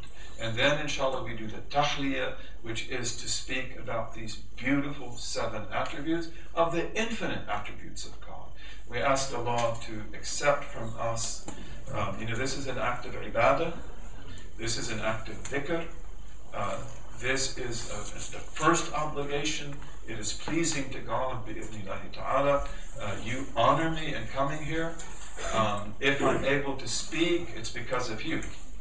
It's because of the fact that you are respectful and you want the knowledge. And so then we're able to speak, and we ask Allah to make this meaningful and significant and beautiful and transformative, and to fill us with the knowledge of God. There's nothing more beautiful than that. اللهم وفقنا لما تحبه وترضاه واجعلنا من عبيدك السعداء وأمتنا على كلمة الهدى علمنا ما ينفعنا ووفقنا للعمل بما علمتنا به واجعلنا نحن فيه خالصا مخلصا لوجهك الكريم يا رب العالمين. اللهم اجعل تجمعنا هذا تجمعا مرحوما وتفرقنا بعده تفرقا معصوما لا شقيا منا ولا محروما آمين آمين. Many of our scholars, they say that all of the ummahs that were before us, that go astray or that are destroyed, they are destroyed because of the fact that they cannot keep it all together. We talked about Sharia, we talked about Haqiqah, we talked about the Mutashabihat, we talked about all of these things. So that usually what happens in the histories of religions is that they will take one slant and leave the other. The Mu'tazila are the first attempt in Islamic history to do that systematically with the power of the state. And Ahlus Sunnah stood up and said, no, we don't accept it. You can kill us, you can imprison us, but we will not accept this. We will hold to the unity of the message as we received it from the Prophet ﷺ. Okay? And then you have other people who leave the Sharia and they take the Haqiqah. So anyone who does that, then you're out. You're out of the game. The game is over. And then it's usually only a matter of time that certain things happen, and then the end comes, which could be destruction, or it could be delusion, or it could be error, or whatever it is. But this is why it's very important for us, to take this religion as the organic whole that it is, and to preserve it that way, bi'iznillahi ta'ala. And may we be, this is the way your mothers and fathers were. This is the history of this blessed land. There's no place in the Muslim world that has done more than Egypt has done, for the prophetic traditions. Not just in the days of the Prophet Muhammad, even before that. This is a land which is mentioned in the Quran. And that's not an easy thing. That's not random. This is a blessed land with blessed history. And we ask Allah to bring to life in this land that blessed tradition, which is merciful and beautiful and good. And all these things that have happened in Egypt, these are difficult times. These are very difficult times. We ask Allah to be merciful to us and to bring that to fruition, and to let Islam come forth before the world in a way that's worthy of our Prophet, worthy of our tradition, that makes us proud to be Muslims. It doesn't make the world afraid of us. That's not the way we're supposed to be. That's not the way we've been in the past. Bi-idhnillahi ta'ala. So we take a break now, and then inshallah we try to answer questions.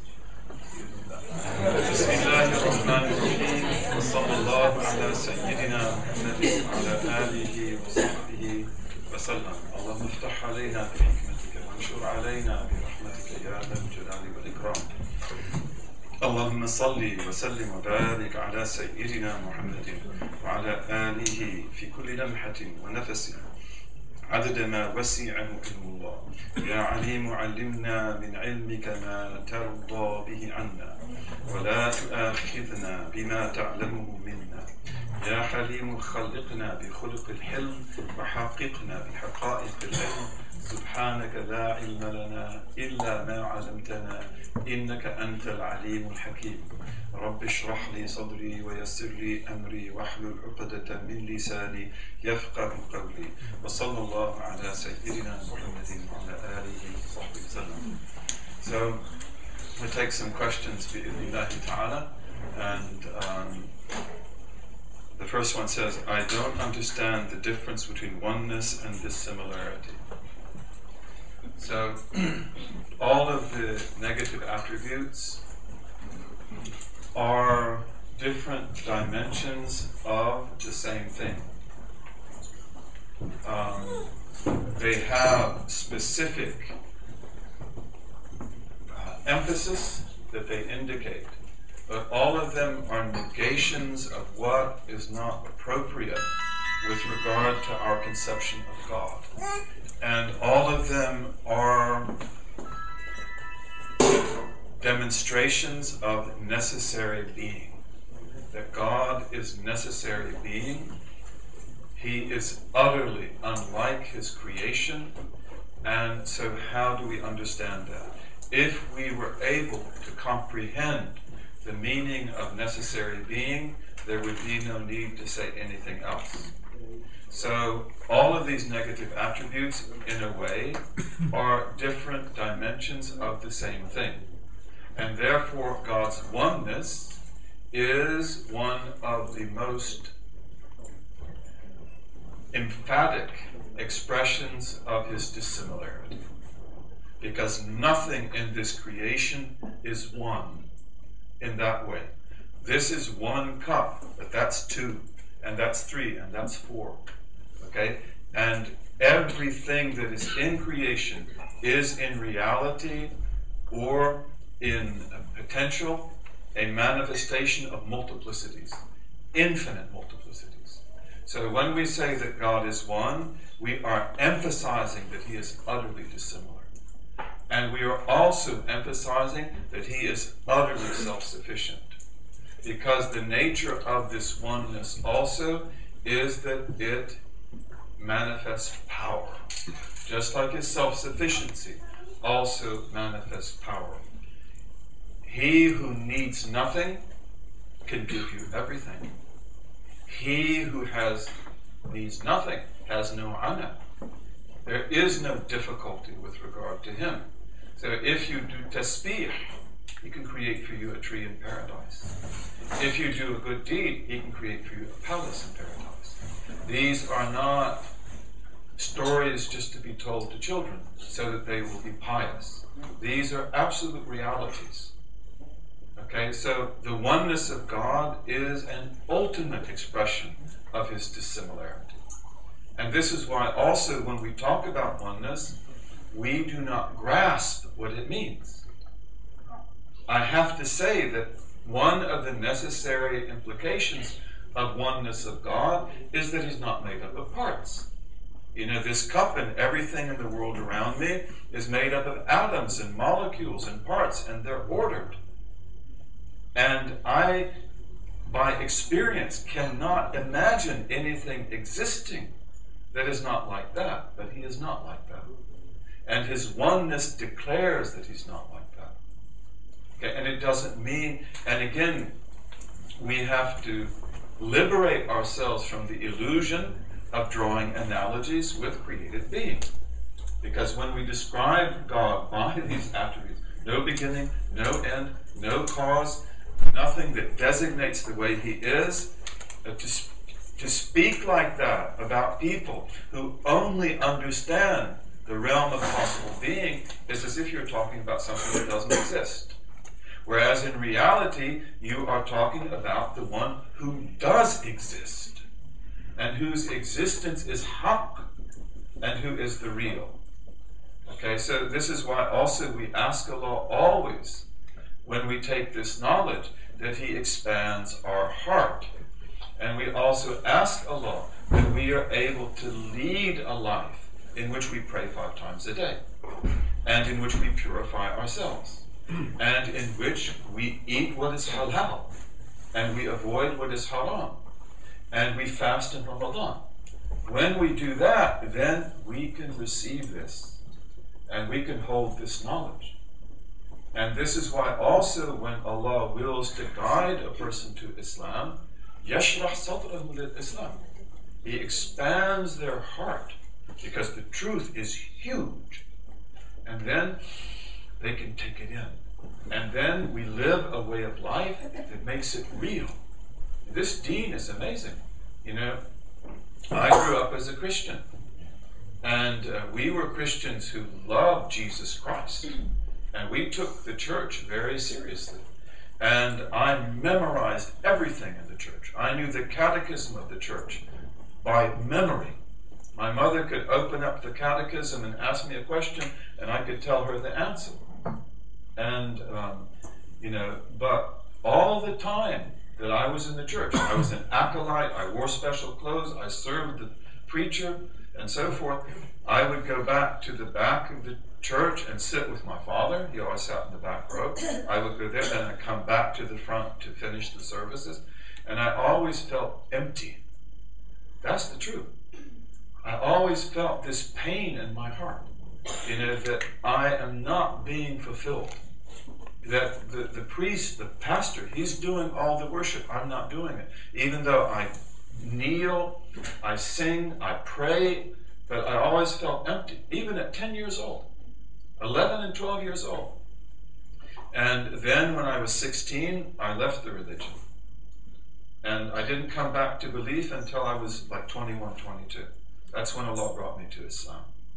But when I came to Islam, and then I was taught to pray, and I made sajda for the first time, even though it's very difficult, very painful, because your body's not, how can I sit on the floor? It burns my legs. It's like I sat in chairs all my life. Now I've got to sit on the floor. It's like it was so painful. But the first sajda, it's like all that emptiness is gone.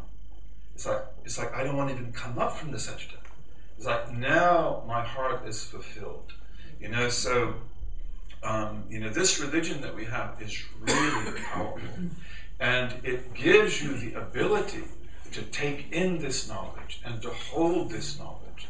That's why, again, Sharia and Haqiqah. This is a huge Haqiqah, so we have to have the Sharia, we have to live that life.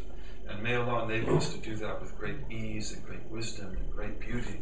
Bi-idhnillahi ta'ala. How do the 3 subcategories of Tawheed fit into this, like Rububiyyah, Uluhiyyah, Asma' wa Sifat?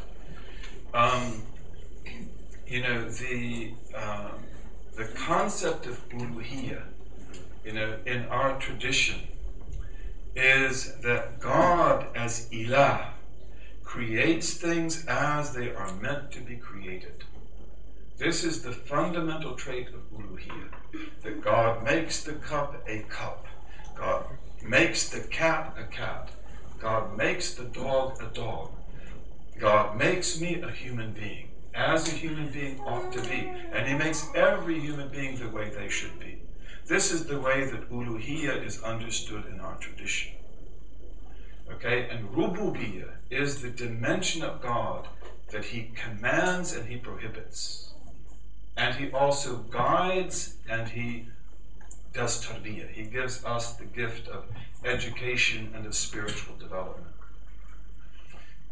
In the Quran, Allah speaks about the day of Alastu bi Rabbikum.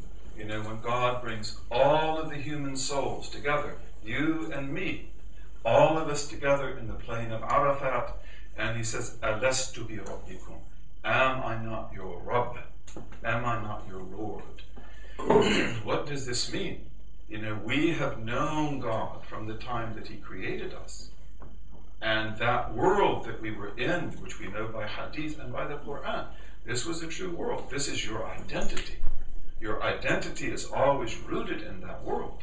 You know, but in the world of God as the Ilah, you were as you were meant to be. And everyone was in ecstasy. Everyone knew God. Whoever they were, whatever their destiny was to be. But in Alastu bi Rabbikum, this means that I will now test you. It's changed. This is ended. Now the test will begin. This is your father Adam, and I will now test you, and I will command you, and I will tell you, do this, don't do that. Eat this, don't eat that. Pray to me, fast, make the pilgrimage, and so forth. So Rububiyyah, as we understand it, is the dimension of Allah as the giver of commands, the maker of prohibitions, and then also he is the one who yahdi. He is the one who gives tawfiq, he is the one who gives fadl, he is the one who gives adl, justice as well. And the asma and sifat, this is what we're talking about tonight. That God has these attributes. He has the attribute of existence. He has the negative attributes. He has the positive attributes. And he has his names. And all of these things we believe. And especially when we come to the mutashabihat, when God speaks of the hand, or the foot, or the eye, or the throne, or the fingers of the Most Merciful, we interpret that in a way which is methodologically and theologically sound, on the basis of the muhkamat, and not in a way that would ever contradict those. Is it okay to, I think, do tasbih? Who wrote the question? In English. Is that what you mean? Yeah. So, that's a fiqh question. That's a fiqh question. And I don't really know the answer to that question. But, you know, as I recall in our tradition, you know, people that are unable to learn Arabic, you know, they have certain licenses that are given to them. Maybe the fuqaha disagree about that, right? I know there are different statements about that. Could you help me? What is the question? So the question is, okay, can we do dhikr, right? Can we do tasbih? Can we say God is the greatest, glory be to God, and so forth, right? That's what you're asking. I think they refer specifically inside. Is that, you're talking about Fatiha? The Masala. Okay, yeah, thank you. Yeah, so usually in the fiqh tradition, this is a question about the way we pray. So, for example, if you can't learn Arabic, can you use English? Can you use Persian? Can you use Berber? And so forth. Or maybe you don't have to do anything. You don't have to say anything, right? Yeah, Malikis would say that, right? Malikis would say that if you can't, you know, say anything, then you don't have to say anything. There are different opinions about that. You know, with regard to the actual dhikr of Allah that we do, the Arabic language has a very special position. And, you know, one of the characteristics of the Arabic language is that the meanings of the words are manifested in the letters. And the words do amazing things. You know, so therefore, it's very important that we teach people as much as we can of the Arabic tongue, and that we honor it and use it. In our culture, wherever Islam goes, we always enrich the languages that are there. And usually we raise up one of those languages that will become a regional Islamic language. So for example, in India, you'll have Urdu and Tamil in the south, and others as well, but especially Urdu and Tamil. These become major vehicles for Islam. In Indonesia and Malaysia, you'll have Malay. There were also other tongues, but Malay was very appropriate for Islam. You have Turkic, you have Mandinka, you have Swahili, Persian. Persian's a beautiful language. Okay, so we always enrich these languages. When I became a Muslim, my education had been primarily in history and in languages and literature. And I loved languages and literature, and I was especially interested, and I was in fact studying English literature in the PhD program. And one of the things that concerned me greatly as an English speaker was the fact that poetry was basically dead in the English language. Poetry that had flourished in the past, in the 19th and 20th century, it's like it dies. T.S. Eliot, Ezra Pound, Gerald Manuel Hopkins, James Joyce, they all talk about this crisis, that what's happened to our language, where has it gone? And I was also very much affected by that. I was very concerned about that. When I became a Muslim, one of the things I felt is that if Islam ever comes to us, the English speakers, it will bring our language back to life. And one of the amazing things is that today, with millions of English-speaking Muslims in the United States, Canada, the United Kingdom, this is what we see. And we see poetry alive like I could never imagine 40 years ago or 50 years ago.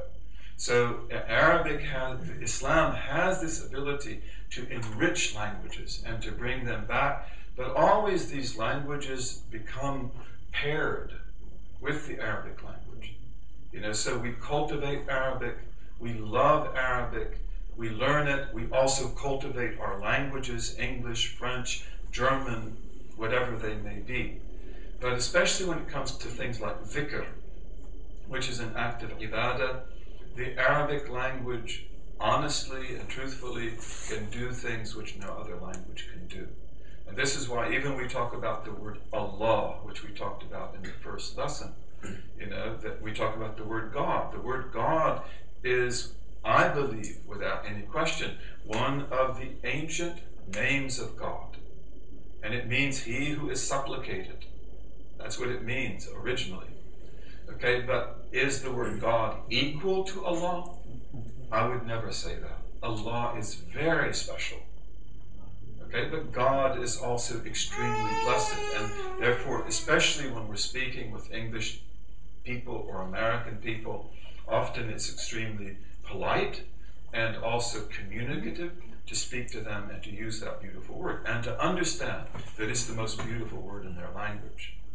Okay, but when it comes to dhikr, Arabic has a very special place, and we also learn, of course for you that's not difficult, you're all Arabs anyway, but especially for us in the United States, in Canada, learning Arabic is really beneficial.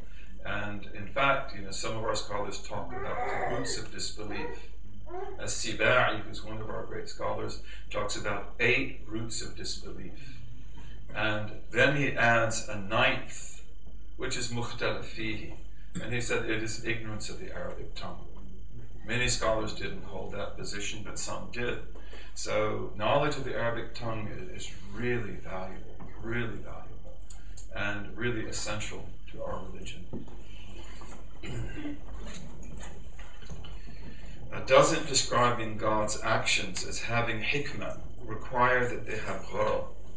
And isn't the absence of a gharad a type of abath, which is muharram? Thank you. And thank you, whoever you are. So, this is not what we believe at all. It's very clear in our theological tradition that hikmah is one thing. Wisdom and we'll talk about this when we talk about irada, that we'll talk about the way that irada works, that God selects of the infinite possibilities, of possibilities multiplied by infinite possibilities, those which are the wisest for this world and for the test that He has willed for human beings. So hikmah is in everything Allah does. Hikmah is in every leaf that falls from the tree. Hikmah is in every step we take and every breath that we take. God does nothing with abath. Hikmah is opposite is abath. Nothing God does in vain. Nothing God does is without meaning. And His sharia, the prophetic law, is all hikmah. It's all, jalbul masalih and dar'ul mafasid. It's all to bring benefits and to protect us from harms. But that's for you. That's for me. It's not for Allah Azza wa Jal. He has no gharad in that. He does that of rahmah. He does that out of fadl. He does that out of bounty. So in our tradition, this is part of the distinctions that we make between words. And we do not believe that gharad and hikmah are the same thing at all. If we don't understand that tonight, it's because I'm not making it clear. And that's probably the case. That I could make it much clearer than I've done. May Allah give me understanding. May Allah enable us to teach this properly. Okay, that gharad is self-interest. It is self-need. That God needs that thing. He doesn't. Allah gives, and especially in our sharia is filled with mercy. Why is it filled with mercy? This is because of the fact that not only do we have the greatest prophet, sallallahu alaihi wasallam, but we have the greatest followers that any prophet had. That the Prophet sallallahu alaihi wasallam was followed by the best men and women who ever lived on earth that were not prophets and messengers. Abu Bakr, Khadija, Ali, Zayd bin Haritha, and so forth, these beautiful people. And, we say in our tradition, al-bidayatu majalatu nihayat. We say that, that the beginnings are the manifestations of the ends. Al-bidayatu majalat. They are the place where the ends manifest themselves. This is why, you always want to protect your beginnings. You want to do things right. And no matter what our lives are like, this is why we do tawbah. Let me begin again. Let me start again. But the bidayatu majalatu nihayat. In the history of Islam, we don't know of any religious community that received its prophet, that received its messenger or its prophet with the dignity and the integrity and the love, that the Prophet Muhammad ﷺ was received by his Sahaba. This is why you must, Ahlul Sunnah wal Jama'ah, you must know the excellence of the Sahaba. You must know that. And this, we are not exaggerating when we say that. These were the best of people. The Prophet told us that. The Quran tells us that. Okay, so they were opposed by a very strong opposition. No question about that. They had the likes of Abu Jahl, the likes of Abu Lahab. They had the likes of these other people, that opposed them. But they were able to overcome that. And the Prophet ﷺ was able to bring all these people together in a remarkably merciful way. And although he is the prophet of the sword, and every prophet is the prophet of the sword, even Jesus. Jesus says, I do not baptize by water, I baptize by fire and the sword. Because he's the Messiah. That's what the Messiah is about. That's why T.S. Eliot calls the Messiah Christ the Tiger. This is who Jesus Christ is. He's Christ the Tiger. He's a Messiah. And that's why he comes back a second time. Because of the fact that you did not accept me in Bani Israel. You were not worthy of me. And you tried to crucify me. God delivers him, and then he takes him up in the ascension, and then he comes back at the end of time. We have to believe that. It's the truth. All Christians believe that too. We all believe in the ascension. We all believe in the return. Crucifixion, the Christians themselves didn't agree on that. And if we study the biblical story of the crucifixion, you can see that they have no ilm, they have no definitive knowledge in that. None of the disciples could be there because they were all under threat of capital punishment. And not only that, but in our tradition, the tradition which I believe is correct is all of them looked like Jesus. Because he put the Shabbat on all of them. Some say just one, but the story that I personally am inclined to is that they all look that way. It's a very interesting story, very interesting, and this is the Messiah. This is the promised one. Okay, so Jesus is that way too. And all the Jews who believe, that's why did the Romans care anything about the Messiah? You know, the Roman Empire has 15% of its population, the children of Israel. And all of them are connected to the temple in Jerusalem. And why does it care about this man who's said to be the Messiah? Because he has a sword. And he will lead them in battle. This is what they said in their tradition. That's why if Jesus were there, you know, just as the Lamb of God, and just to give you salvation, the Romans would say, Marhaban ahlan wa sahlan. Jesus, that was not the teaching of Jesus, and that was not the belief of the Romans about Jesus either. Okay, but in our tradition, we receive our prophet beautifully. And of course we have fitan, we have tests, we can talk about that. This is also part of the wisdom of God. This is part of the inoculation of the Ummah. That even though we disagree politically, we will not change the Aqidah. We will not tamper with our faith. Alright? But this Ummah has a beautiful beginning, and therefore it has a beautiful history. The greatest agrarian civilization that the world ever saw for 1,000 years. And I'm not exaggerating, I'm not saying that out of romanticism. I'm basing that on historical knowledge. You know, and then we have a low period, a difficult period.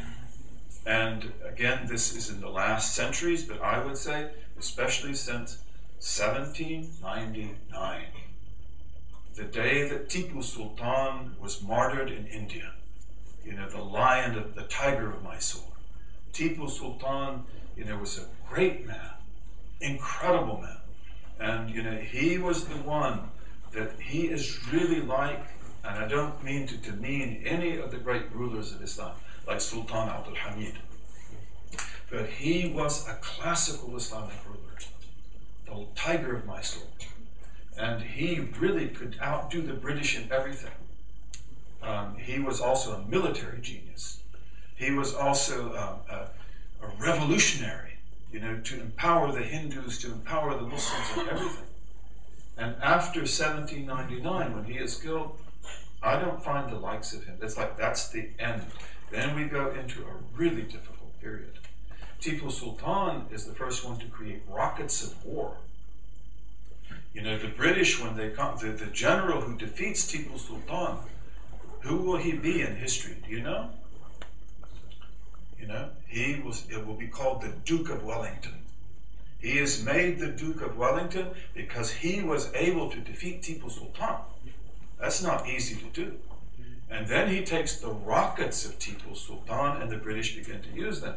In the War of 1812, which is 13 years later, when the British tried to take back the American colonies, you know, we say in the American, national anthem, you know, by the rocket's red glare, the bombs bursting in air. What does Francis Scott keep talking about? Tipu Sultan's rockets. Those are the military rockets of Tipu Sultan, which the British had taken from him and they were using against the Americans in Baltimore.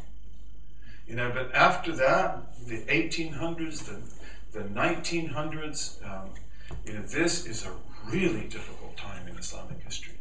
And during this time, everything you can imagine and not imagine is done to destroy this ummah and finish it. And yet, at the end of that time, we come into the modern age with all of our spiritual apparatus intact. We still pray the way the Prophet prayed. We still fast the way he fasted. We still make Hajj and pilgrimage and Umrah. We still pay Zakat. We still also know the tradition. You know, I mean, this Ummah is amazing. But we have to be tested just like the people were tested before us. And so therefore, even as the Prophet tells us, at the end of the time, Islam will come back to its glory. And there will be generations which are similar to the generation of the Sahaba. The beginnings are the manifestations of the end. If we look at Moses, peace be upon him, and if you look at the hadith about Moses, he didn't like his people. And he loved very much us and our prophet. But Moses and Aaron are sent to a people who have been enslaved and degraded and who've lost everything.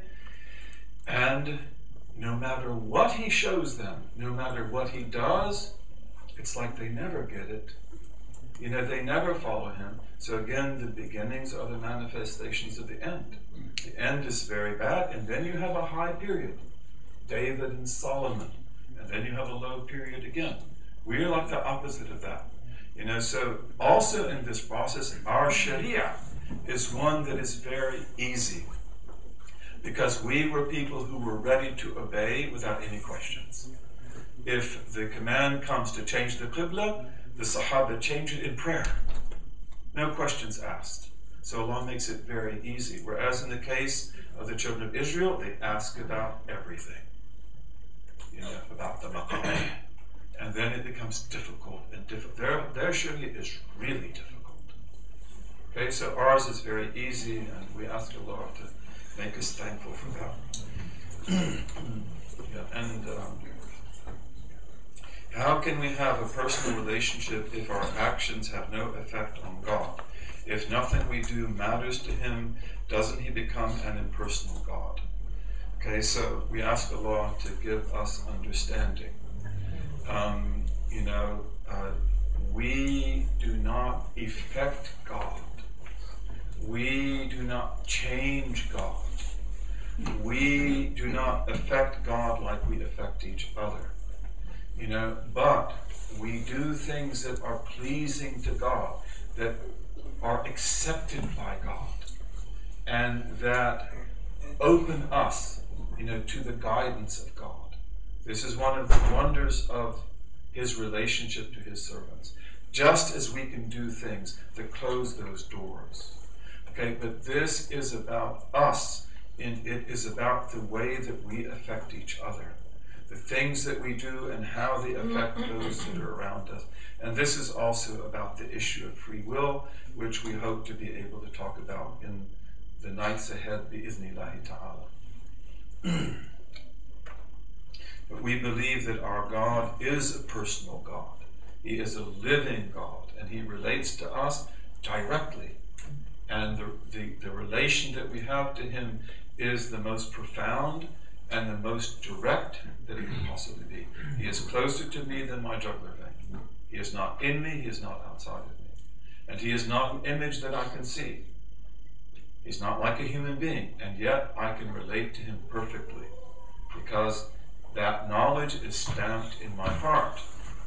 Now, many things, especially Alastu bi Rabbikum, that we heard those words in that place. And then also that we have this prayer, we have this fasting, we have these asma, Ar-Rahman, Ar-Rahim, Al-Malik, Al-Qudus, Al-Salam, Al-Mu'min, Al-Muhaymin, Al-Aziz, Al-Jabbar, Al-Mutakabbir, and so forth. Okay, so this brings to us the reality of the one that we call upon. And then we study about Him, we worship Him, we draw near to Him. He is an intensely personal God. But again, we do not affect Him, He affects us. Is the argument that the Atharis are the descendants, in a way, of the Salaf, and the Ash'ari Maturidis are the descendants of the Khalaf? So again, in our tradition, we talk about the Aqidatul Salaf, and we talk about Aqidatul Khalaf. And we believe that both of those paths are totally valid. And many would say that Madhabu Salaf Aslam, and Madhabu Al-Khalaf A'lam. Okay, what does this mean? As you recall, this refers to the attitude we take, or the position that we take about the mutashabihat. So, do we interpret them or not? The Salaf say No need to do that. We do not do that. نُفَوِّدُ عِلْمَهَا إِلَى اللَّهِ تَعَالَى. That is salim. That is a very sound position and a very correct position. But it is only salim if it is bila kayf. That's why we call it tafweed. We don't call it, an understanding that is literal. We don't follow the zahir, but we leave those things like they are. نُمِرُّهَا عَلَى مَا هِيَ عَلَيْهِ. We leave them as they are. وَنُسَلِّمْ. And this is a high position. This is, in the end, a'raf. Not necessarily a'lam. It's not necessarily the most knowledgeable in terms of discursive knowledge, but it's full of enlightenment. And in the Sahaba and the Tabi'een, they were extremely profound people. Whether you see that in them or not, don't think they were simple people. Some people today who maybe are simple people, they regard the Sahaba to be the same as themselves. That's not true. The Sahaba lived with the Prophet ﷺ. They saw the Prophet. They touched his hand. They smelled his blessed fragrance. He looked upon them. They were filled with light and understanding that I cannot imagine. And I don't think that you can either. So Madhhab al-Salaf is very strong, very respected. And Madhhab al-Khalaf is an ijtihad that comes in the 4th century because of the fact that things have changed. Things have changed radically. People no longer understand that position of the Sahaba.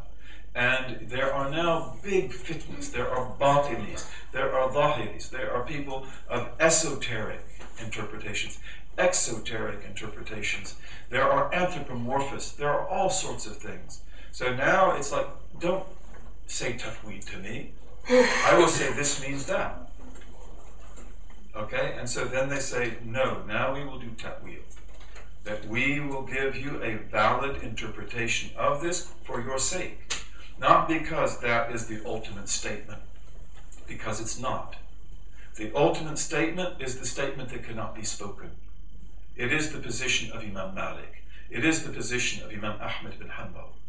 These are arifun, and also Imam Abu Hanifa. Imam Abu Hanifa is the father of the Maturidi school. And Imam Abu Hanifa in Al-Fiqh al-Akbar and in some of his other writings, his Aqidat is beautiful. And it is very much a Salafi Aqidah, by the way. He's very, very careful in everything he says. But the Maturidis and the Ash'aris are really interesting to compare them. But the Maturidis are always very Shari. Whereas the Ash'aris, it's like they're very haqiqi in many ways. But the Khalafi position is a sound position. And today it is extremely useful to us because of the fact that we must make sense of all of this to the world. We live in a time where people have to know the structure of reality. In the past, the structure of reality is not a problem.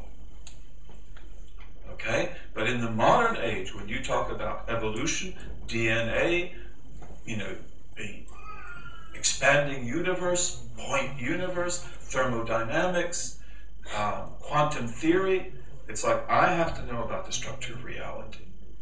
I have to know what to say about that. So here, then we have to get the full theological tradition, and in my belief, we have to even add to that. Because there are other things in the haqiqi tradition of Islam that now explain to us things that, why were they told in the first place? Because of the fact that today, I have to be able to open that door somewhat. And today, if we talk about things like maratib al-wujud, the different levels of existence, this changes everything.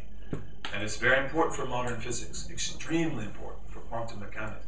Quantum mechanics itself is based primarily on the Buddhist concept of the eight.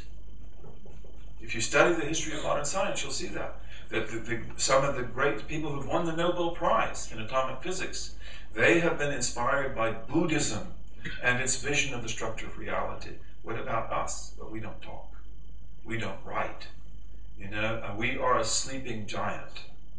And may we come to life, and may we learn our tradition, and we should be a vanguard in everything that we do, bi'idhnillahi ta'ala. Is that an adequate answer to your question? Okay, bismillah. If so, how can the Atharis be extant today?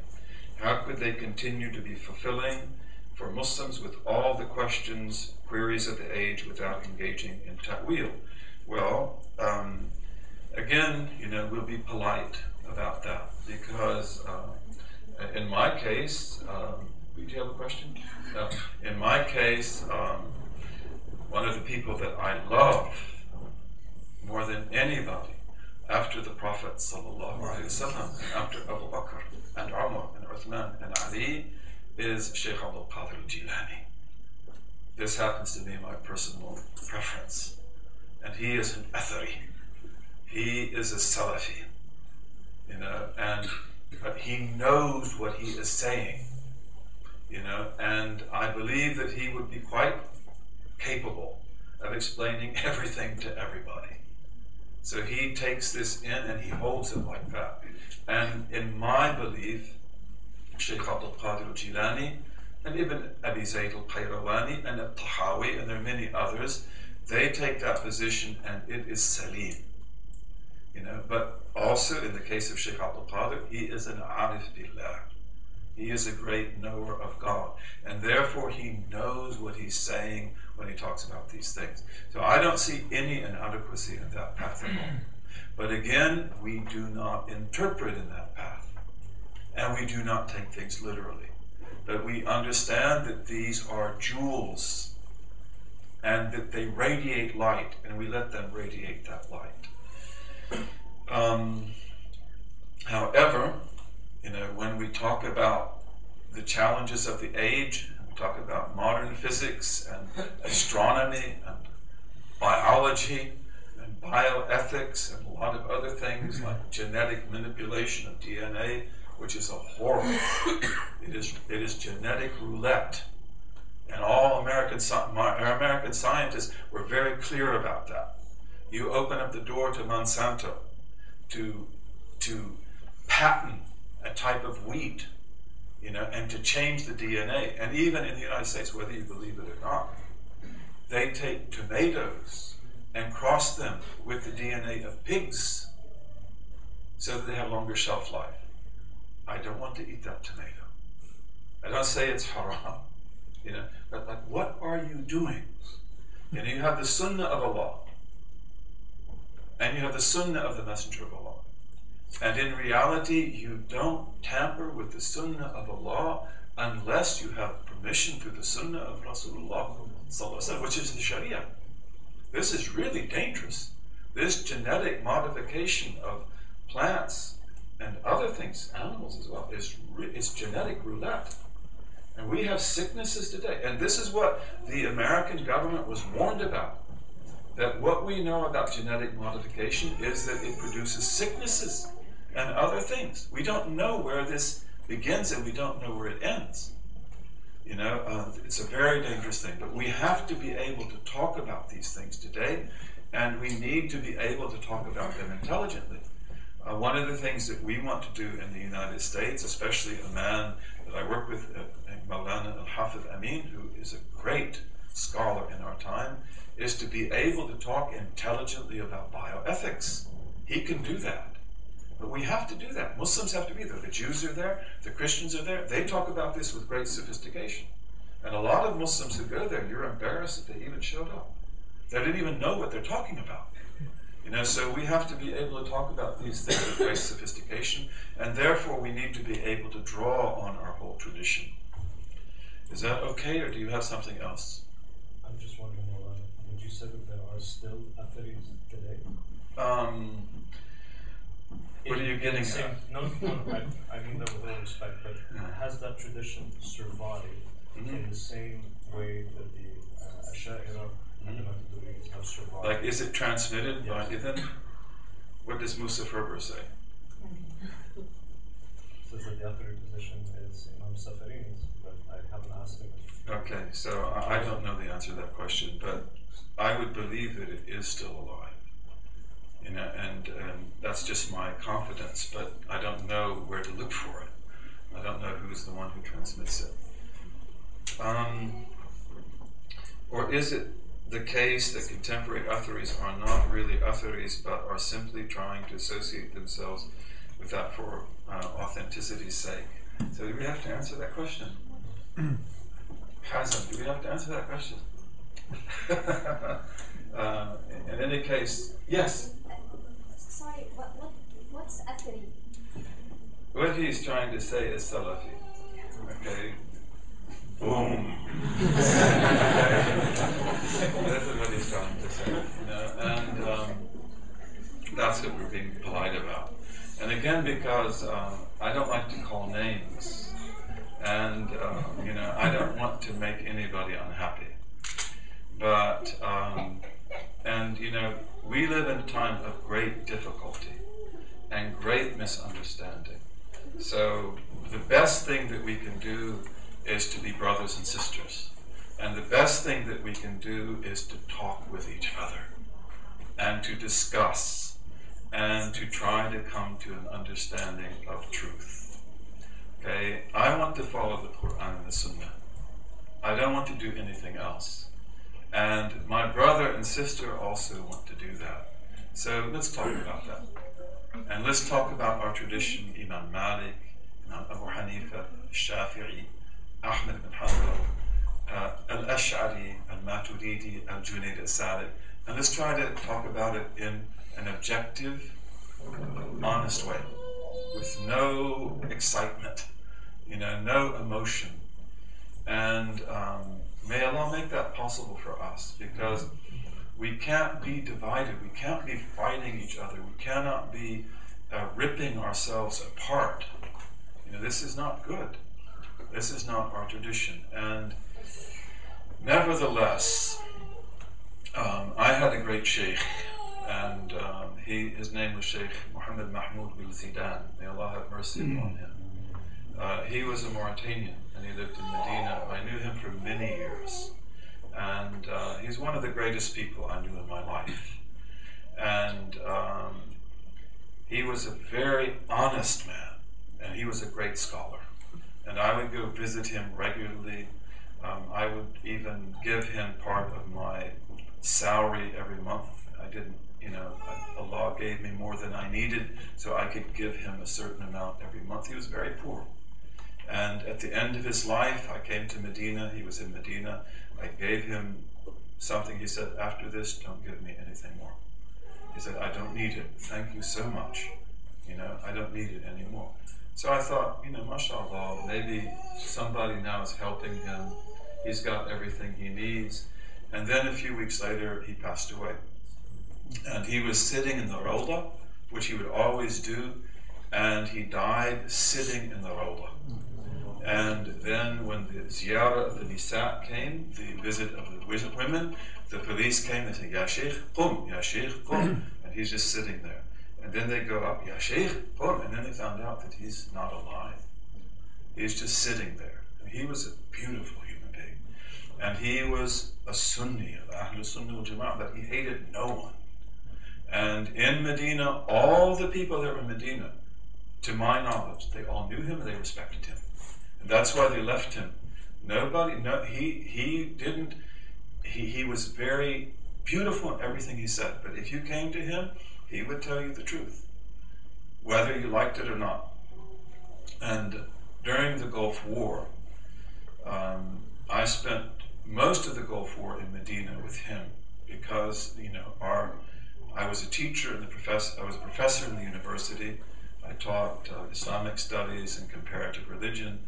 And in the Gulf War, the school was closed.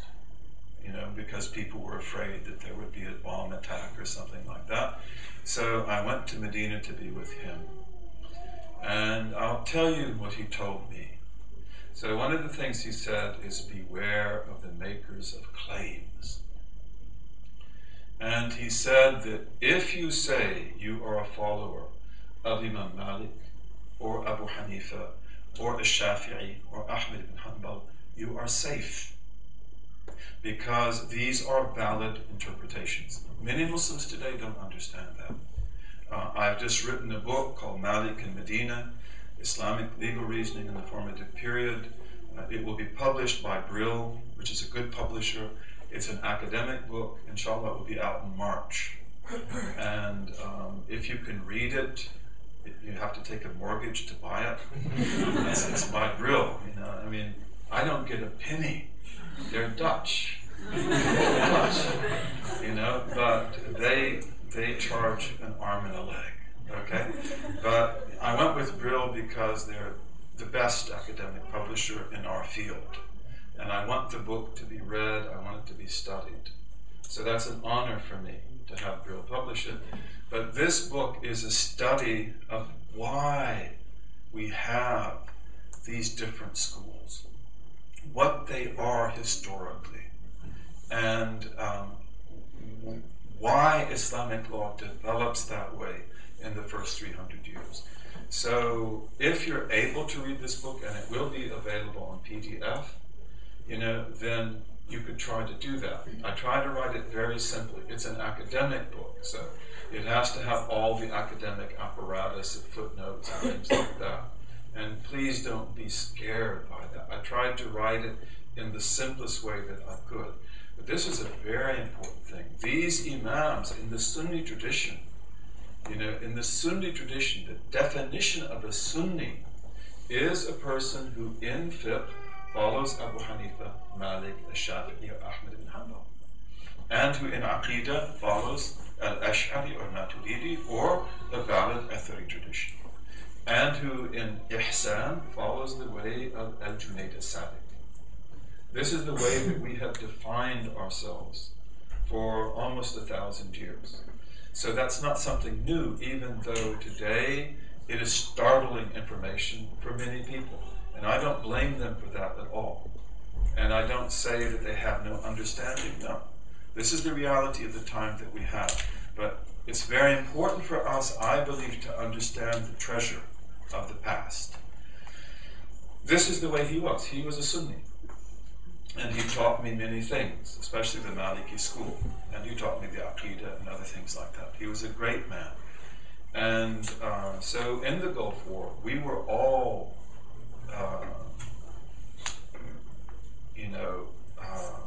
affected by the Gulf War in a way that you maybe cannot imagine, because many of you are very young. You maybe were not even born at that time. But the Gulf War, this was a horrible thing. This was a horrible event. We saw the occupation of the Hijaz. I saw the airplanes coming in 1 minute after another. That's not happy. That's not. The Hajj airport was nothing but bombers. The airport itself was empty of anything but military personnel. This is not good.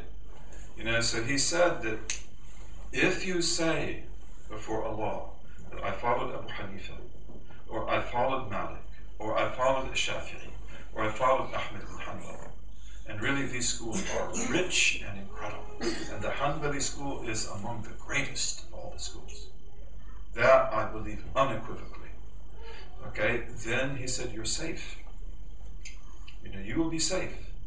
But he said, if you say you're a Salafi, and again, anyone who's here who is a Salafi, I don't mean to offend you in any way, and I have nothing against you whatsoever.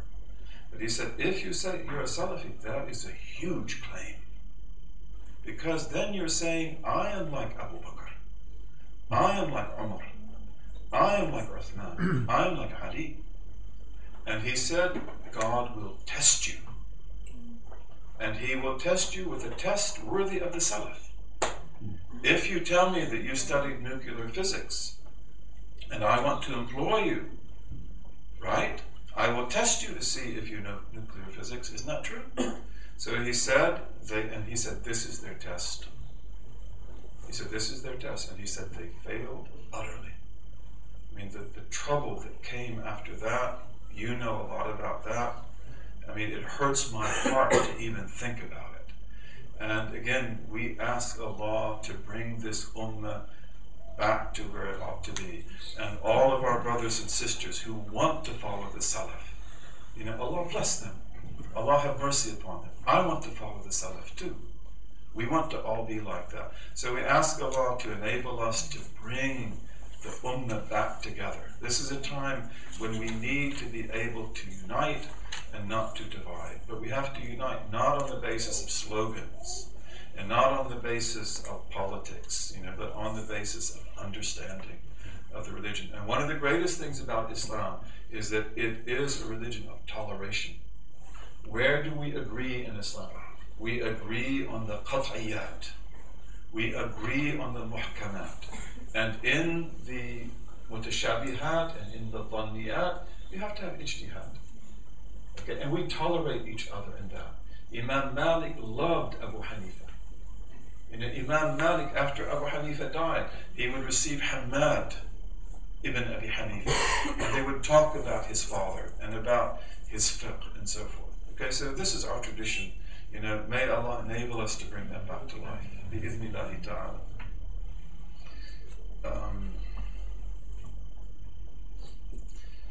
So Dr. Sayyid Hussein Nasr, in his book, The Heart of Islam, states that God was a hidden treasure, then he created the world. It seems to imply that he did this for recognition.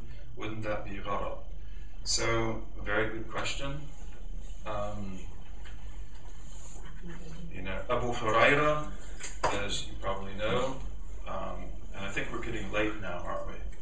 So, should we make this the last question? But Abu Huraira, he says in authentic tradition that I was given 2 wi'a of knowledge. I was given like 2 camel loads of knowledge. One of them I exposed to you, and the other one, if I expose to you, he says, you cut my throat. That is an authentic tradition. What in the world does that mean? We understand that to mean that the Prophet ﷺ, who did complete tabligh of the message, who delivered this message authentically and totally, he delivered the message of Sharia, of the outward law of salvation, and he also delivered everything that pertains to haqiqah. And haqiqah is the structure of reality. And the structure of reality is something that only certain people can understand in this life. Sheikh Hamza Yusuf is like my brother. You know, we have been together this close for 30 years. And we went through the same things, we had the same sheikhs. You know, I love Sheikh Hamza Yusuf. And again, he is like my full brother. And, you know, we talk about things a lot. You know, one day we were in a restaurant, and in the restaurant there was a picture of a tree, and then it showed the roots of the tree. And so I asked him, I said, where is the head of the tree? And he said, the roots. And I said, true, it's the roots. You know, and then he said, if you cannot see the world upside down, you have no permission to go into the haqa'iq. That's what he said. Sheikh Hamza is an amazing person. So because like you have to be able to see the tree upside down. The tree is in sajda. The plants are in sajda. You know, their reality is in the roots. You know, and in any case, haqa'iq are the kind of things that in order to be able to understand them, you've got to be able to see things inside out. You've got to see things forward and backward. You've got to be able to see them upside down. Some people could do that easily. Some people, it's almost impossible. And this is not about salvation. In the end, all that counts is that I please my Lord and He forgives me, and I go to the garden with you. Whether I understood the structure of reality or not is not essential to that. Okay, but nevertheless, we come to times in history, I believe like the present time, where in order to have certainty of faith, we have to also have some understanding of the structure of reality. So this second wi'a, according to our tradition, and all the muhaddithin believe that this is a true reality, it has in it many things that may not be in Bukhari and Muslim. And these are hadith that are transmitted in a different way, because they are not transmitted by the muhaddithin in the standard hadith collections. So, for example, you have hadith about Sahib al-Zaman. You have the man of the time, and about the Abdal, and about the Aqtab, and other things. And this goes back to the earliest period. And the muhaddithin, like Bukhari and Muslim, they accept this. They don't believe it's wrong, even though it doesn't have a sanad like the others have. And these hadith, like kuntu kanzan makhfiyan, فأحببت أن أعرف. So I loved that I be known. It was an act of love that I be known. فخلقت الخلق فتوددت إليهم بالنعم أو كما قال فعرفوني. I forget exactly how the words go. Okay, so this is a hadith which we believe is from our blessed Prophet, but it belongs to that wi'a. And these are from sudur al-rijal. They come from the hearts of people. The people who are given that by idhn. And they are very profound. That hadith is absolutely profound. But it is about God creating as an act of love. Love to me and love to you, that he be known. And this is an explanation of everything in creation. And it is not ghadab. It is fadl above fadl. But again, it belongs to that other wi'a. Then we have hadith, like من تقرب إلي شبرا تقربت إليه ذراعا ومن تقرب إليه ذراعا تقربت إليه باعا. Ba' is like this, and من أتاني يمشي أتيته هرولا, and so forth. And then my servant does not approach me by anything dearer to me than what I have made obligatory. And my servant does not continue to approach me by the voluntary things until I love him. Love. Then I become the eye with which he sees, the ear with which he hears, the hand with which he grabs, the foot with which he walks. And he does not ask me, but I give him. وَمَنْ أَذَى لِي وَلِيًّا آذَنْتُهُ بِالْحَرْبِ. And whoever offends one of my awliya, I have declared war against. So what wi'a does this belong in? It maybe is in that other one, but it got in the zahir.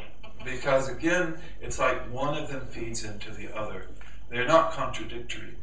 And it's again Allah, the Prophet gave us in the wi'a that is there for everyone, things that open up to the other. So these are things again that we understand according to the sound Aqidah. Very, very important, and they are the most beautiful treasures, that the Prophet has given us. And they are about the secret of wilayah, the secret of sanctity, the secret of sainthood. And this is, we believe in the Ahlul Sunnah and Jama'ah. We have to believe in that. But again, it's got to be sound. It's got to be in the Sharia. So this is a true hadith. Again, if a person were here and said, it's not sahih, it has no sanad, we would have to say, that's for you, you can say that. Because of the fact that this belongs to the other wi'a. And that wi'a has its own rules. And it is not necessary or obligatory for any Muslim to believe that. And in fact, it is something that other Muslims often cannot understand. So we have many things that pertain to that wi'a. The Rijal al-Ghayb, the Ruhaniyin, and things like that. And these are things that are there, and it is a camel load And Abu Hurairah had that, and we believe that Abu Bakr knew that, and Umar knew that, and Uthman, and Ali, and others. And we ask Allah to give us beneficial knowledge. اللهم وفقنا لما تحبه وترضاه واجعلنا من عبيدك السعداء وأمتنا على كلمة الهدى علمنا ما ينفعنا ووفقنا للعمل بما علمتنا به واجعل ما نحن فيه خالصا مخلصا لوجهك الكريم يا رب العالمين. اللهم اجعل تجمعنا هذا تجمعا مرحوما وتفرقنا بعده تفرقا معصوما لا شقيا منا ولا محروما. امين امين امين يا رب العالمين. وصلى الله على سيدنا محمد وعلى اله وصحبه وسلم. Inshallah, we see you tomorrow night.